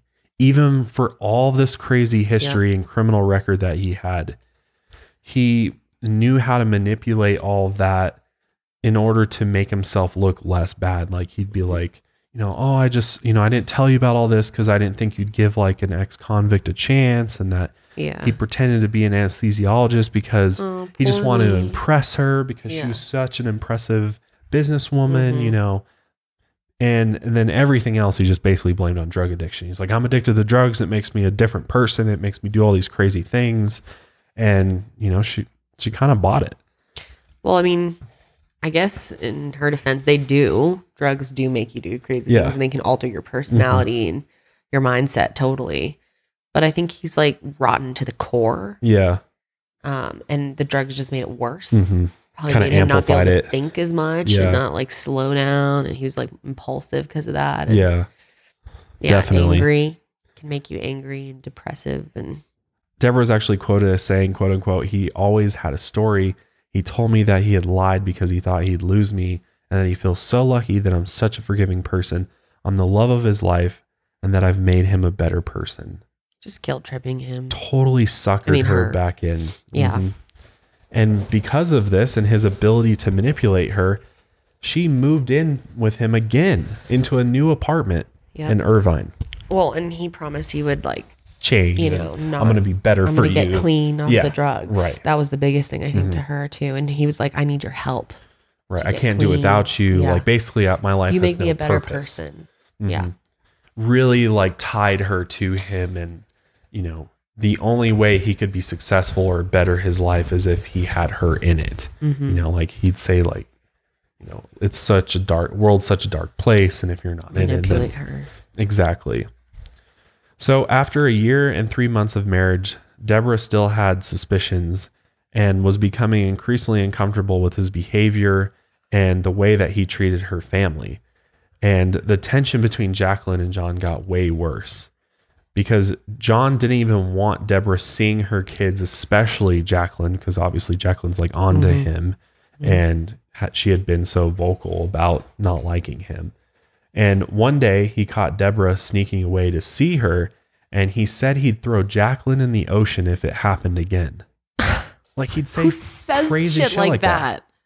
I'm going to throw your daughter in the ocean. So weird. Clearly, like, I'm going to murder her and drop her body in the ocean. Like, what the hell? Gosh, and why would you stay with someone who's saying that kind of crap? Yeah, this is weird too. Like, he found out that Deborah was like helping Jacqueline pay for her real estate classes. And so he decided to send Jacqueline some lewd messages, including a Googled image of a pile of feces to her. It's weird. I would demand my mother leave that person. I'd be like, if you don't leave them, then we have no relationship anymore. Because that's insane. I'd be so pissed off if someone was doing that type of immature crap to me. Like someone who's that's like a middle schooler would do that. Yeah, totally. It sounds like something a middle schooler would do. But then he would say shit like this. Mommy wants nothing to do with you, and that will kill you. And oh my God. Jumping off a tall building would make me smile. Head first will work. And does she like screenshot this and send it to her mom and be like, what the actual fuck is this? Yeah. Yeah, she did. And I think all of these things encompassed really kind of pushed Debra to finally, file an annulment to the marriage after all this happened. Because clearly, like, it's getting so bad that her daughters are like, you got to choose us or him type of thing. Yeah. And he's saying that type of thing to her. Yeah. Basically, like, you're threatening my daughters with their safety, like telling them that they're going to die and things like that. Telling them to jump off a building. Yeah. So weird. So this is when she reaches her breaking point and, she actually officially starts the divorce process and everything. And Debra went and withdrew $120,000 from her bank account, hoping he wouldn't notice. And then she stashed $30,000 in the bottom drawer in a closet with stacks of $100 bills that he ended up finding it and bringing it to her and being like, what the hell is this? Like, what's all this cash doing? Why are you taking all this money out? And this is when he said, well, this isn't like not yours, this is my money. Yeah, it's mine too. What's mine is yours. Mm-hmm. And then he told her to hit him. And he then said he would make sure she never got up again. Like, threatened her after this, like clearly trying to scare her and be like, don't fuck with me, basically. And so she was obviously freaked out and she just got out of there really quick and left. So then John ends up moving into Nevada and living in one of Debra's other homes. And he continued to start sending her threatening messages and demanding money and promising to destroy her. He changed quick. He did. He completely flipped on her. And so she requests a restraining order, but the Orange County judge denied the request. Why? Yeah, I don't know. I don't understand why. It's not that hard to get a restraining order. I've got one on a roommate, ex-roommate. Yeah, I know. I was surprised to hear that too, that they denied the... Yeah. You'd think an ex... Because he said there was no imminent threat. Because John lived in another state now and that he had never physically harmed her. So... But he made threats. Normally that's enough. Yeah, I guess it wasn't enough. I don't know. I guess it depends on the judge and the state and everything. So obviously when the restraining order doesn't work out, she completely cuts John off and stopped taking his calls and messages. And then, this is crazy, on June 11, 2016, Debra's Jaguar disappeared from its parking spot in front of her office in Irvine.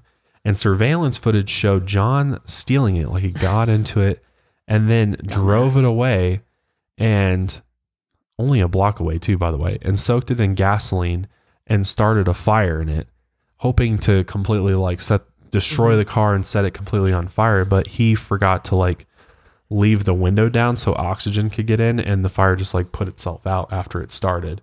So there was only mild fire damage, but he clearly did it. Like he pretty much stole the car, but the police didn't charge him with anything. They I don't know. I don't think they could like really officially prove that it was him that started the fire, so they didn't actually charge him with it. That's so stupid because there's proof of him taking the car and he wasn't supposed to have it. Like obviously he's the one who did it. Yeah. And that doesn't make any sense to me. I feel like, law enforcement or the justice system kind of failed Debra a little bit because I think so. Both the restraining orders I think should have been issued, and then obviously like I feel like the police should have been on him a little bit earlier on than they were.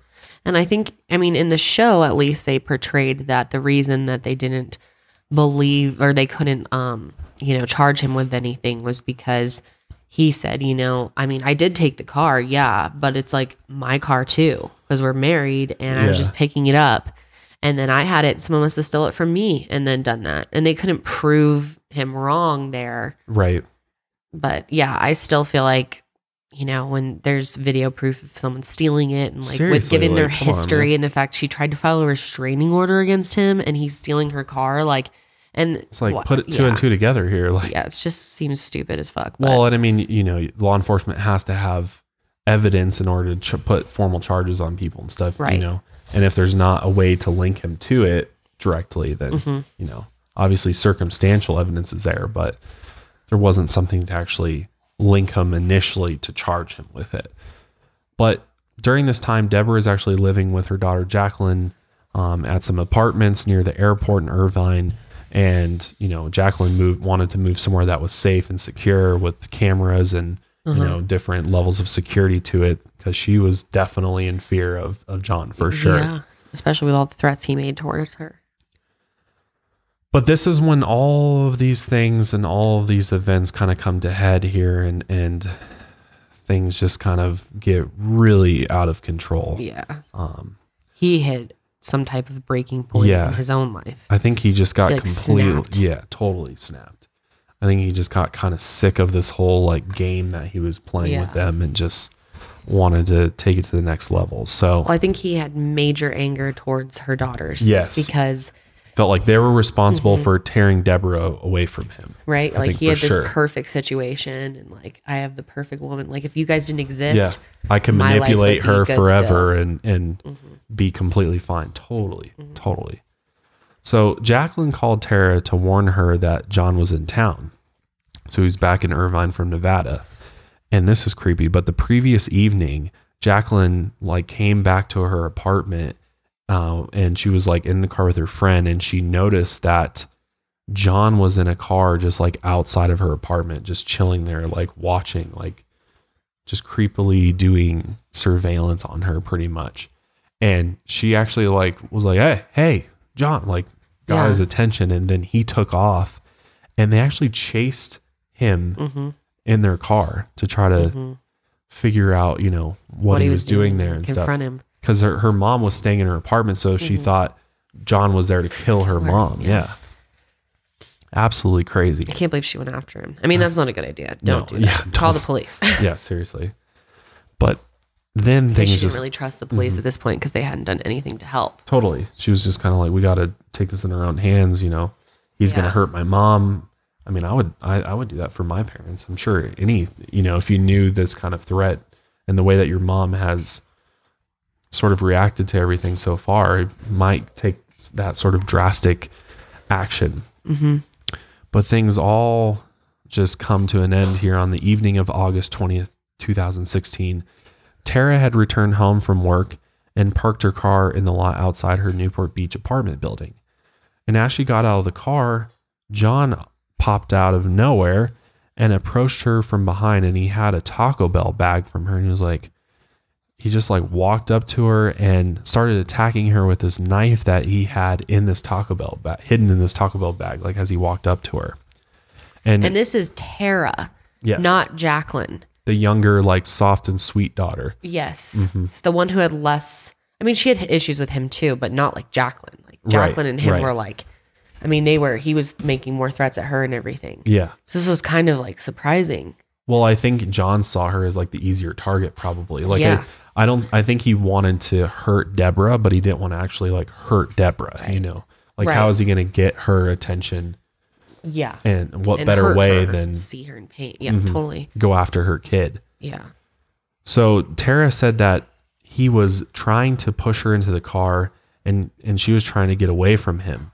She was screaming, and then John put his hand over her mouth, and she bit him as hard as she could. And obviously this was not a fair fight at all. John's this huge 6'2" dude, had, you know, weighed way more than Tara. Really strong too. But she fought back, man, and she was able to like get John on the ground wrestling, and she was able to start kicking him. She was actually wearing heavy rain boots that day, which had a thick tread on the bottom. And during the fight, like she got put on her back and she started like bicycle kicking him. Yeah, on the ground. Because he was trying to stab her with this knife that he had, and she managed to kick the knife out of his hand, and it happened to land on her right side, which was like where her, you know, dominant hand was. So she was able to reach, grab the knife, and then immediately started just repeatedly stabbing him. Just going 13 times in the back and all these different places. And then finally finished him off with a knife blow to the eye, which ended up going all the way into his brain. So picture this. There's like, he's on top of her. They're laying on the ground. He's on top, and she has her hand around him, like almost in a hugging position, stabbing him, like almost like stabbing at herself. On top of her. Isn't that crazy? And That's then wild. Switches around, stabs him in the eye. Like so badass. No one was expecting it from her either. Yeah. And she luckily, she was the dog groomer. So she always had her dogs with her, and her Australian Shepherd actually helped her during this fight and was biting John's leg, actually. Distracting him, weakening him. Definitely. Totally could have saved her life. Preventing him from overpowering her for sure.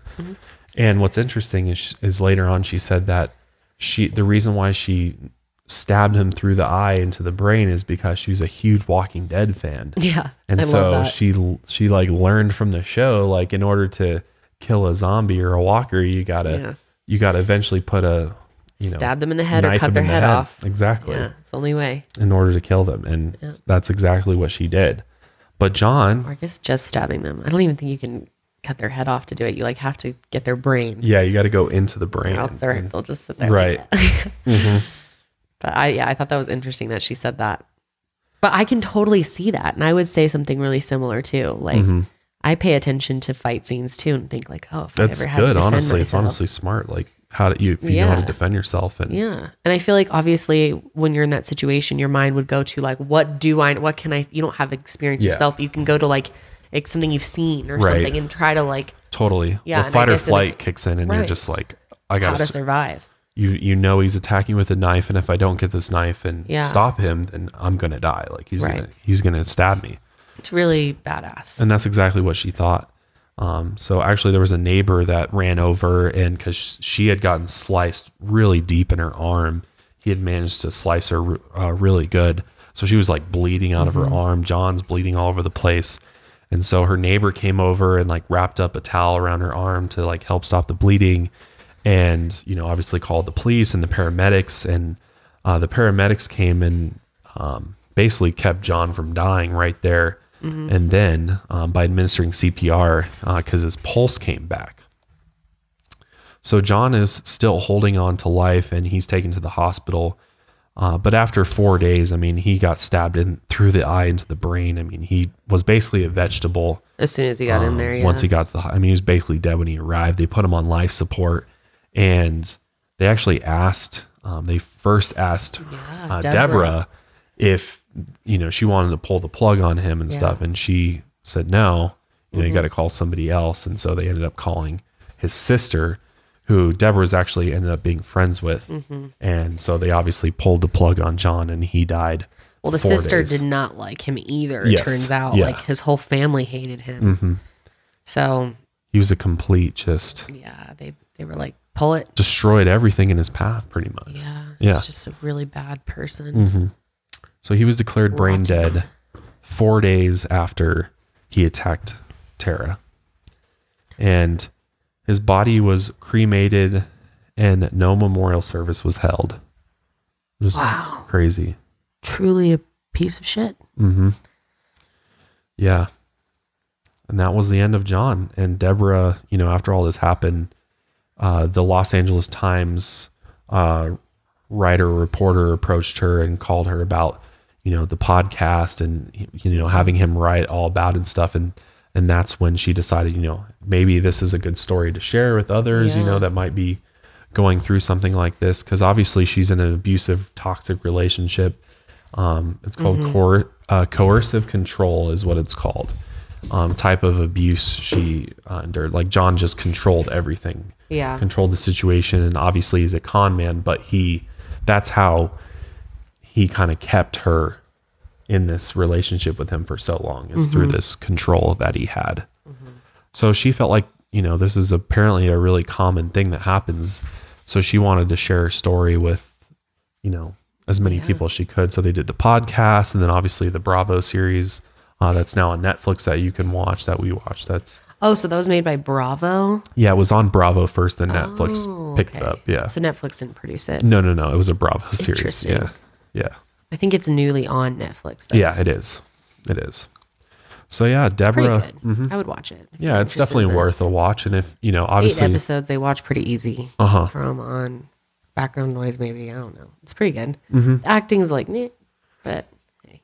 Yeah, and if you really want to know all the nitty gritty details, and there's a lot more to the podcast. The podcast is, I think, like 8 episodes or something, and hour long. So 8 hours worth of stuff versus ours is, an hour or two. So there's a lot more just little details. I mean, I think we did a good job of covering the basics and the major events that happened, but there was a lot, man. He was really just in it deep, man. And he dragged everybody down with him that he could. And I don't know. Got to be looking out, ladies, for John Meehan's kind of like snakes everywhere. Karma came back around, and oh yeah, he got bit him hard 13 times. It sounds like, and in the eye. Yeah. And everybody, all of his victims were like, yeah, that's. I just think he was such a nasty person the way he talked. I don't feel bad for him at all. I mean, I guess in a way I do. We were talking about this earlier. At what point do you have sympathy for someone? We always have this conversation. People's childhoods obviously affect them. And John had a terrible childhood and learned from his dad. And would he have been like that if he didn't have that experience when he was a kid? I don't know. It's not an excuse. It's certainly interesting though to think about it. Yeah, and I mean, it raises the question how much does parenting really matter in shaping who your child becomes, and what type of parent you are, and what you expose them to, and what you teach them really has an effect on them in their adult life. Yeah. And from what we've seen in so many different criminals is that it does have a huge fact. And most of these individuals, they have, family members or parents that are just as, fucked up as they are. Toxic. Yeah. So dysfunctional and chaotic childhoods lead to dysfunctional and chaotic people. Exactly. But it's just a crazy, crazy case, man. Yeah, it really is. Let us know what you think, or if you've ever experienced a stalker or a bad dating experience, or somebody, somebody you went out with that there was all these red flags that started popping up for you. I'm sure somebody out there has had an experience like that. For sure. But yeah, that is the story of Dirty John, man. He's dirty. He's very dirty. But hopefully you enjoyed this episode of the Mile Higher Podcast. We will wrap it up there. We will see you guys in a few weeks in the new studio, episode 100. Yes, I'm so excited to be done with the green screen. Yes, we are. I know some of you like it, but we hate it, and it's really a pain. We have to record only at night, and we're always tired, and I hate it. I just want to. And who misses our sign, man? We're getting our neon sign back. Our beautiful sign. It's been so long. I know. I can't wait to see it again. The studio looks great. It's definitely been worth the wait. And we have some good guests lined up for the year already. Yes. It's going to be a good year ahead. So stick around. Yeah. We'll see you guys in a little bit. And in the meantime, we're going to be working on our big project. So look forward to that. Yep. Because it's really, I think you guys will like it a lot. Oh yeah. If you like this episode, then you'll definitely like this project we're working on. You will. But thanks again for listening. We will see you guys next time. Stay safe and stay woke.